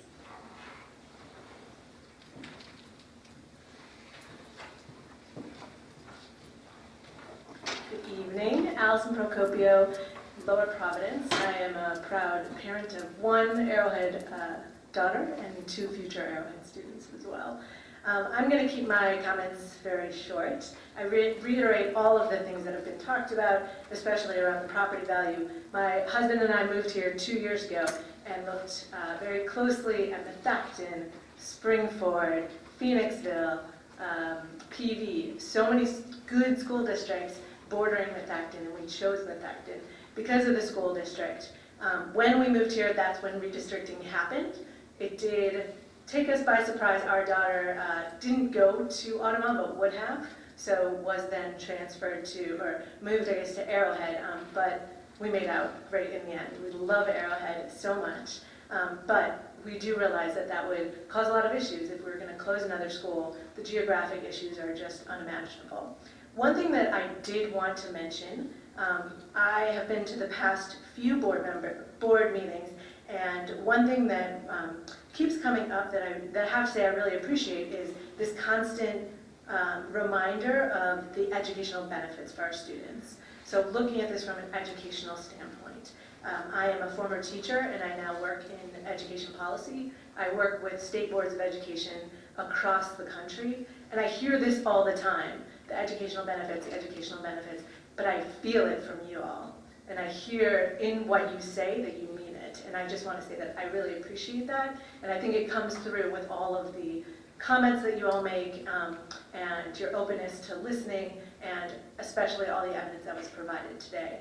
One other piece of evidence that was kind of glossed over a little bit today that I just really want to highlight is the mention around some of the challenges with our teachers. So as we close schools, teachers are forced into new schools, and teachers are then choosing to go outside of our school district. We have some of the best teachers in the state in Methacton. My daughter's teacher was here. She left. She was here earlier tonight. And I just know that my daughter's getting an excellent education. I do fear that if we start talking about school closures and even talking about moving kids into different schools and different configurations, that is going to have an effect on the educators in our district. And I don't want us to lose sight of that. We want to keep the best here in this district and do everything we can to keep them here. So I'm assured after hearing from a lot of you that next week you do want to vote on this and that you are in the mindset of keeping Arrowhead open, but I just want to really urge you all to do that next week. Have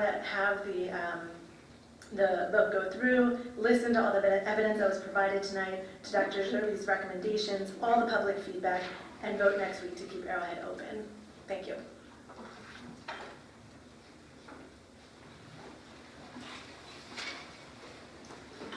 Jen Zabertnick, Lower Providence Township. Thank you, Dr. Zerbe, for this analysis tonight. I think so far it's been the most clear and digestible to date of the capacity data. As you know, I am one of the Arrowhead Home School presidents, and I want to thank you for the resolution and hopefully allowing us to move forward with planning for next year. There's been a lot of questions and things that we can answer until hopefully this resolution goes through. I just want to give you guys a little advice. If you don't want to repeat the mistakes of past boards, I think the talk about selling or donating Audubon is very premature until you can say definitively or explain to the public why we can't use Audubon if you're going towards the renovation or rebuilding phase of Arrowhead. It seems like right now we're left with two options, which would be to rebuild or renovate, which would leave the displacement of Arrowhead students. That would be inevitable, that the current students will be displaced, and right now you have a current empty elementary school that could be temporarily used to house our students and staff. So if that can't be done, I would like that to be explained. I don't know how you're talking about selling or donating right now when it's being empty and we're talking about closing a school and having to displace those students. We don't want to be put into trailers and divided into thirds into the 3 remaining schools during the process, because that would result in another redistricting of students that have already been redistricted to Arrowhead 2 years ago. It's still a lot of adjustment and transition. So keeping our community together during this renovation and rebuild is very important. I'd also like to throw out an option G, just to complicate things. But if you are going to be renovating or rebuilding, if you could add possibly an additional 8 to 10 classrooms, that would just be for full-day kindergarten as part of Arrowhead. It's already in the construction costs. You wouldn't have to then add onto the other 3 existing buildings if there's additional costs. I believe maybe it would help some of the yellow and red that you had on option A's slide. I'm not a big fan of option F because I'm opposed to a 6, 7, 8 Arcola. Phoenixville Area School District had a K Center for years and years and years. They now have PALC. It's called the Phoenixville Area Early Learning Center. It's a kindergarten, first grade student. It's kindergarten and first grade for the entire district. The rest of their remaining elementary schools are 2 through 5. So it's being done. It's a wonderful building. They've actually closed one of their oldest elementary schools and built Manavon and PALC together, and they have a shared library, and it's a beautiful building. But you don't need a whole K Center if it's just 8 or 10 classes, but maybe adding it on is the construction costs. The main complaint would probably be transportation across the districts, but of everyone having to come to Arrowhead for kindergarten, but hopefully that will be muffled with the happiness that everyone just got free full-day kindergarten. As someone who paid for both their children to attend a full-day private kindergarten, it's very expensive. So just wanted to throw that out there. So thank you again for the resolution and for hopefully bringing some peace of mind to our Arrowhead community. Thank you.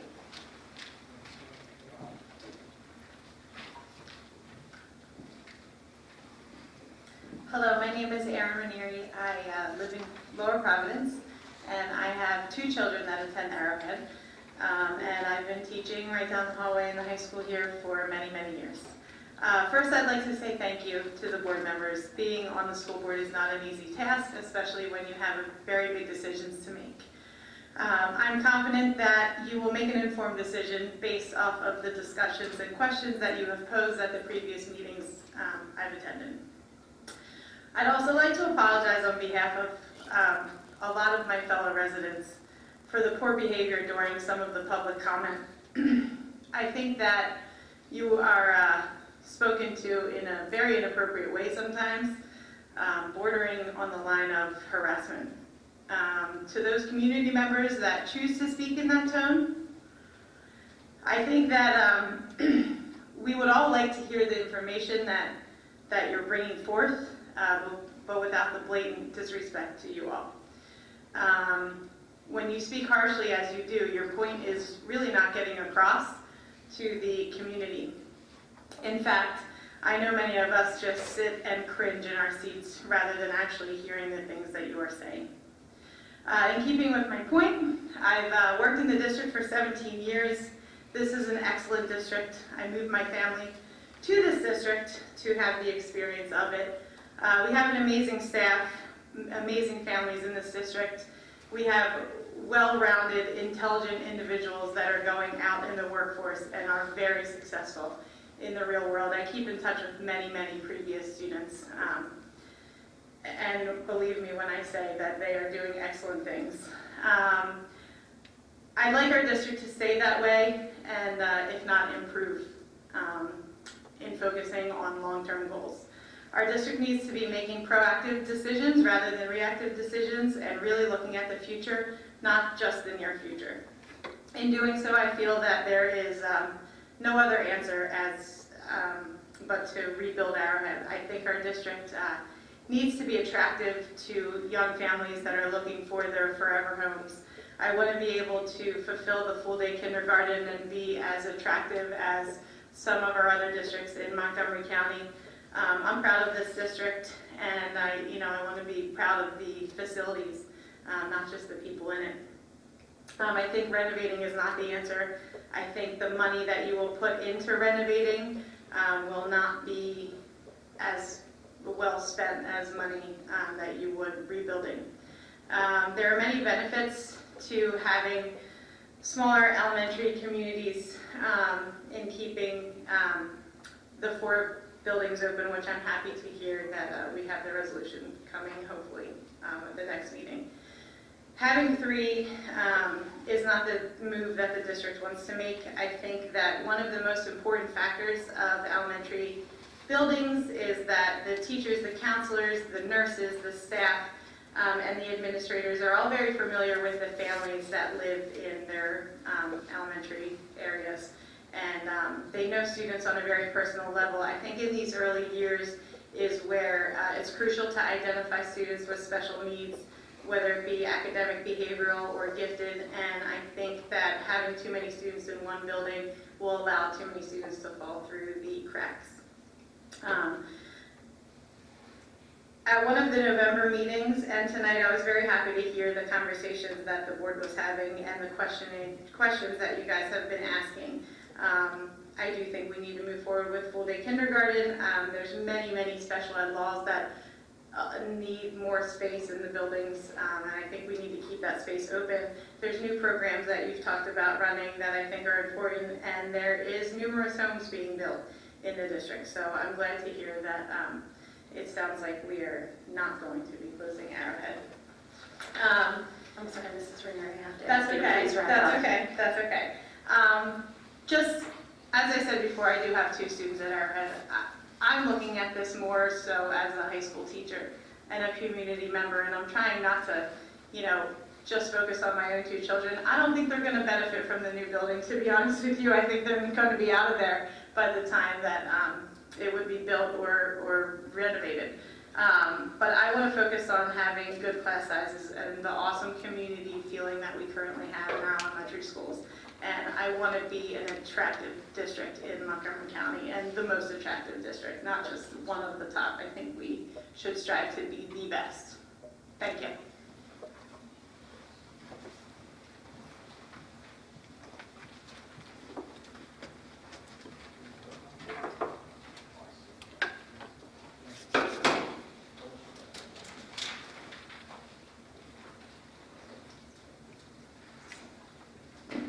Jim Alec, Worcester.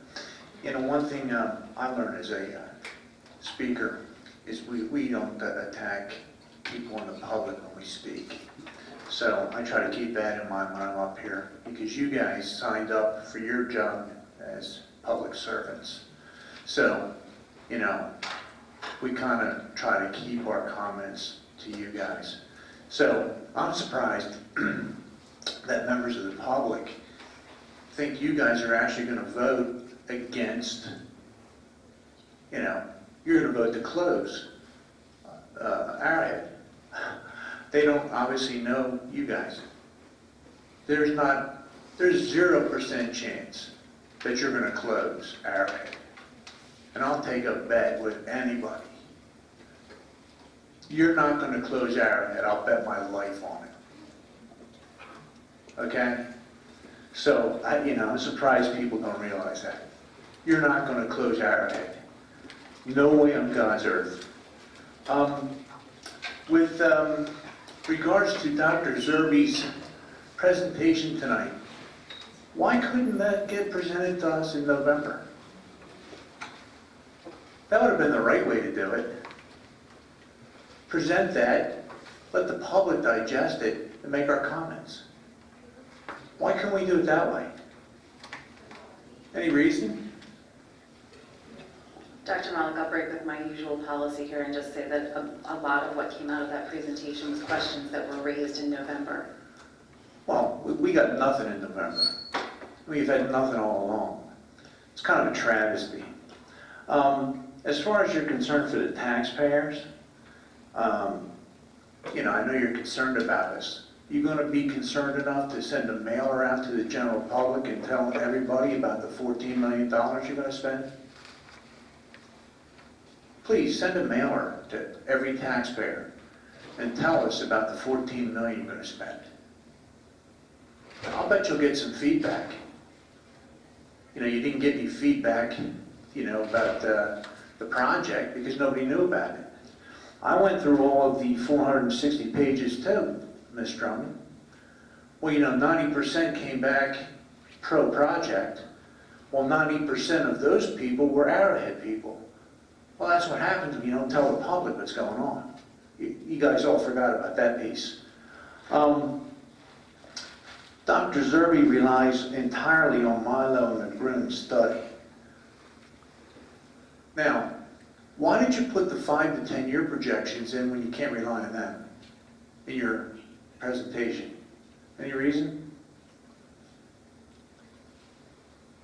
Can't rely on them. They're unreliable when you put them in your study.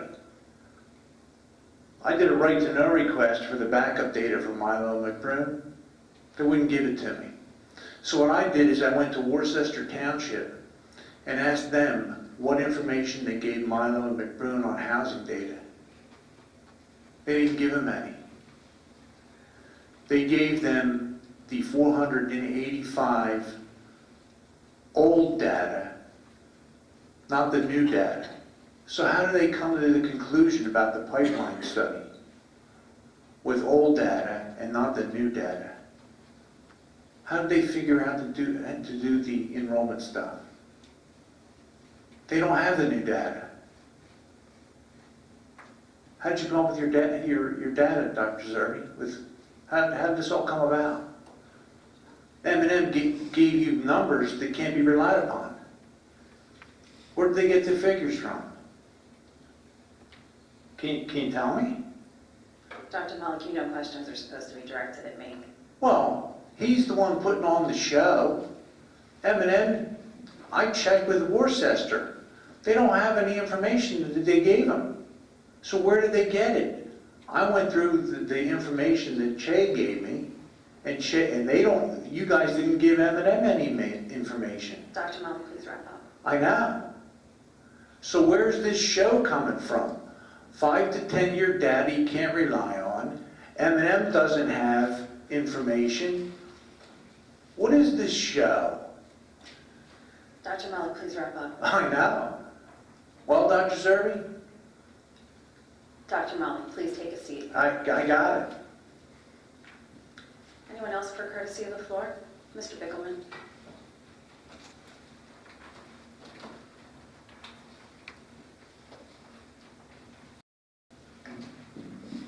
Joe Bickelman from Audubon. I'm not going to talk about the Arrowhead issue because it's evident that you're not closing Arrowhead based on you not supporting the closure of Arrowhead. I don't know what all the arguments were for, but all the arguments that you heard Now you know how we're suffering in the Audubon community. Everything that they said would happen, that if Arrowhead would close, that's how we're suffering in Audubon. Okay? All that business, longer bus rides, market value, parent involvement. Audubon closed, so that's how we're suffering. I just want to commend Mr. Bricker for his work on the budget, the accounting systems, it makes me cringe to hear the things that you're saying. We're charging an expense somewhere because that's where it's budgeted. You're straightening out a big mess that's been going on for a long time. You're the best business manager that this district ever had. And you come from a private industry background in banking, and you've learned a lot over this short time, and it's very impressive. And I know you're working hard and spending a lot of hours. I go to all the meetings, I go to all the Finance Committee meetings, and the last Finance Committee meeting, Mr. Bricker spoke of the activity funds at Methacton High School. I believe he said there was, correct me if I'm wrong, about 60 clubs that have balances with no activity for 3 to 7 years. Their balances in these clubs, they're not really clubs because they don't have all the criteria to meet the club definition. But for 3 to 7 years, there are 60 clubs in the Methacton High School that don't have any activity. One that stuck out was a club with a $14,000 balance that no one is paying attention, maybe somebody is, that nobody is paying attention to, okay? The $14,000 was raised for to be given to local charities. I believe it's called Angel something. Angel has an angel in the name. But it's a balance of $14,000 that no one's paying attention to. I believe Mr. Speedwack is in charge of the review of the activity funds. 60 accounts, no activity for 3 to 7 years. And one club has a balance of $14,000.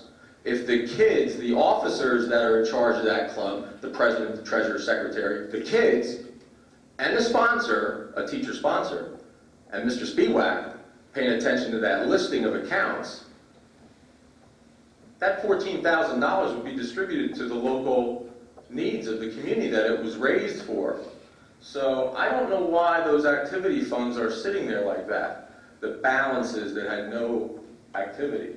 $14,000 just sitting in a high school club account. No one's paying attention to that? I wonder. Somebody's paying attention to it. I heard tonight that salary and benefits are 68% of the budget. This is the first year the board is getting staffing data. Thank you, Mr. Ryan. Thank you, Mr. Earnshaw, for getting the staffing data. 68% of the budget. And that's after a comment from the superintendent in prior meetings, we have 36 excess teachers we don't need. I hope, Mr. Earnshaw, you get from this gentleman, Shea Regina, the amount of teachers that are budgeted in the budget, not the actual staff listing, because there are people in the budget that we're not going to use for anything. Mr. Vickers. So get to the bottom of that and the excess teachers and the low enrollment classes and on, okay? But nice job, Mr. Bricker. Let's get the activity funds straightened out at the high school. Let's get the kids involved in getting that $14,000 distributed to the local charities. Thank you, Mr. Vickelman. Anyone else for courtesy of the floor? Okay. Can I get a motion to adjourn? Okay. Seeing multiple, meeting adjourned.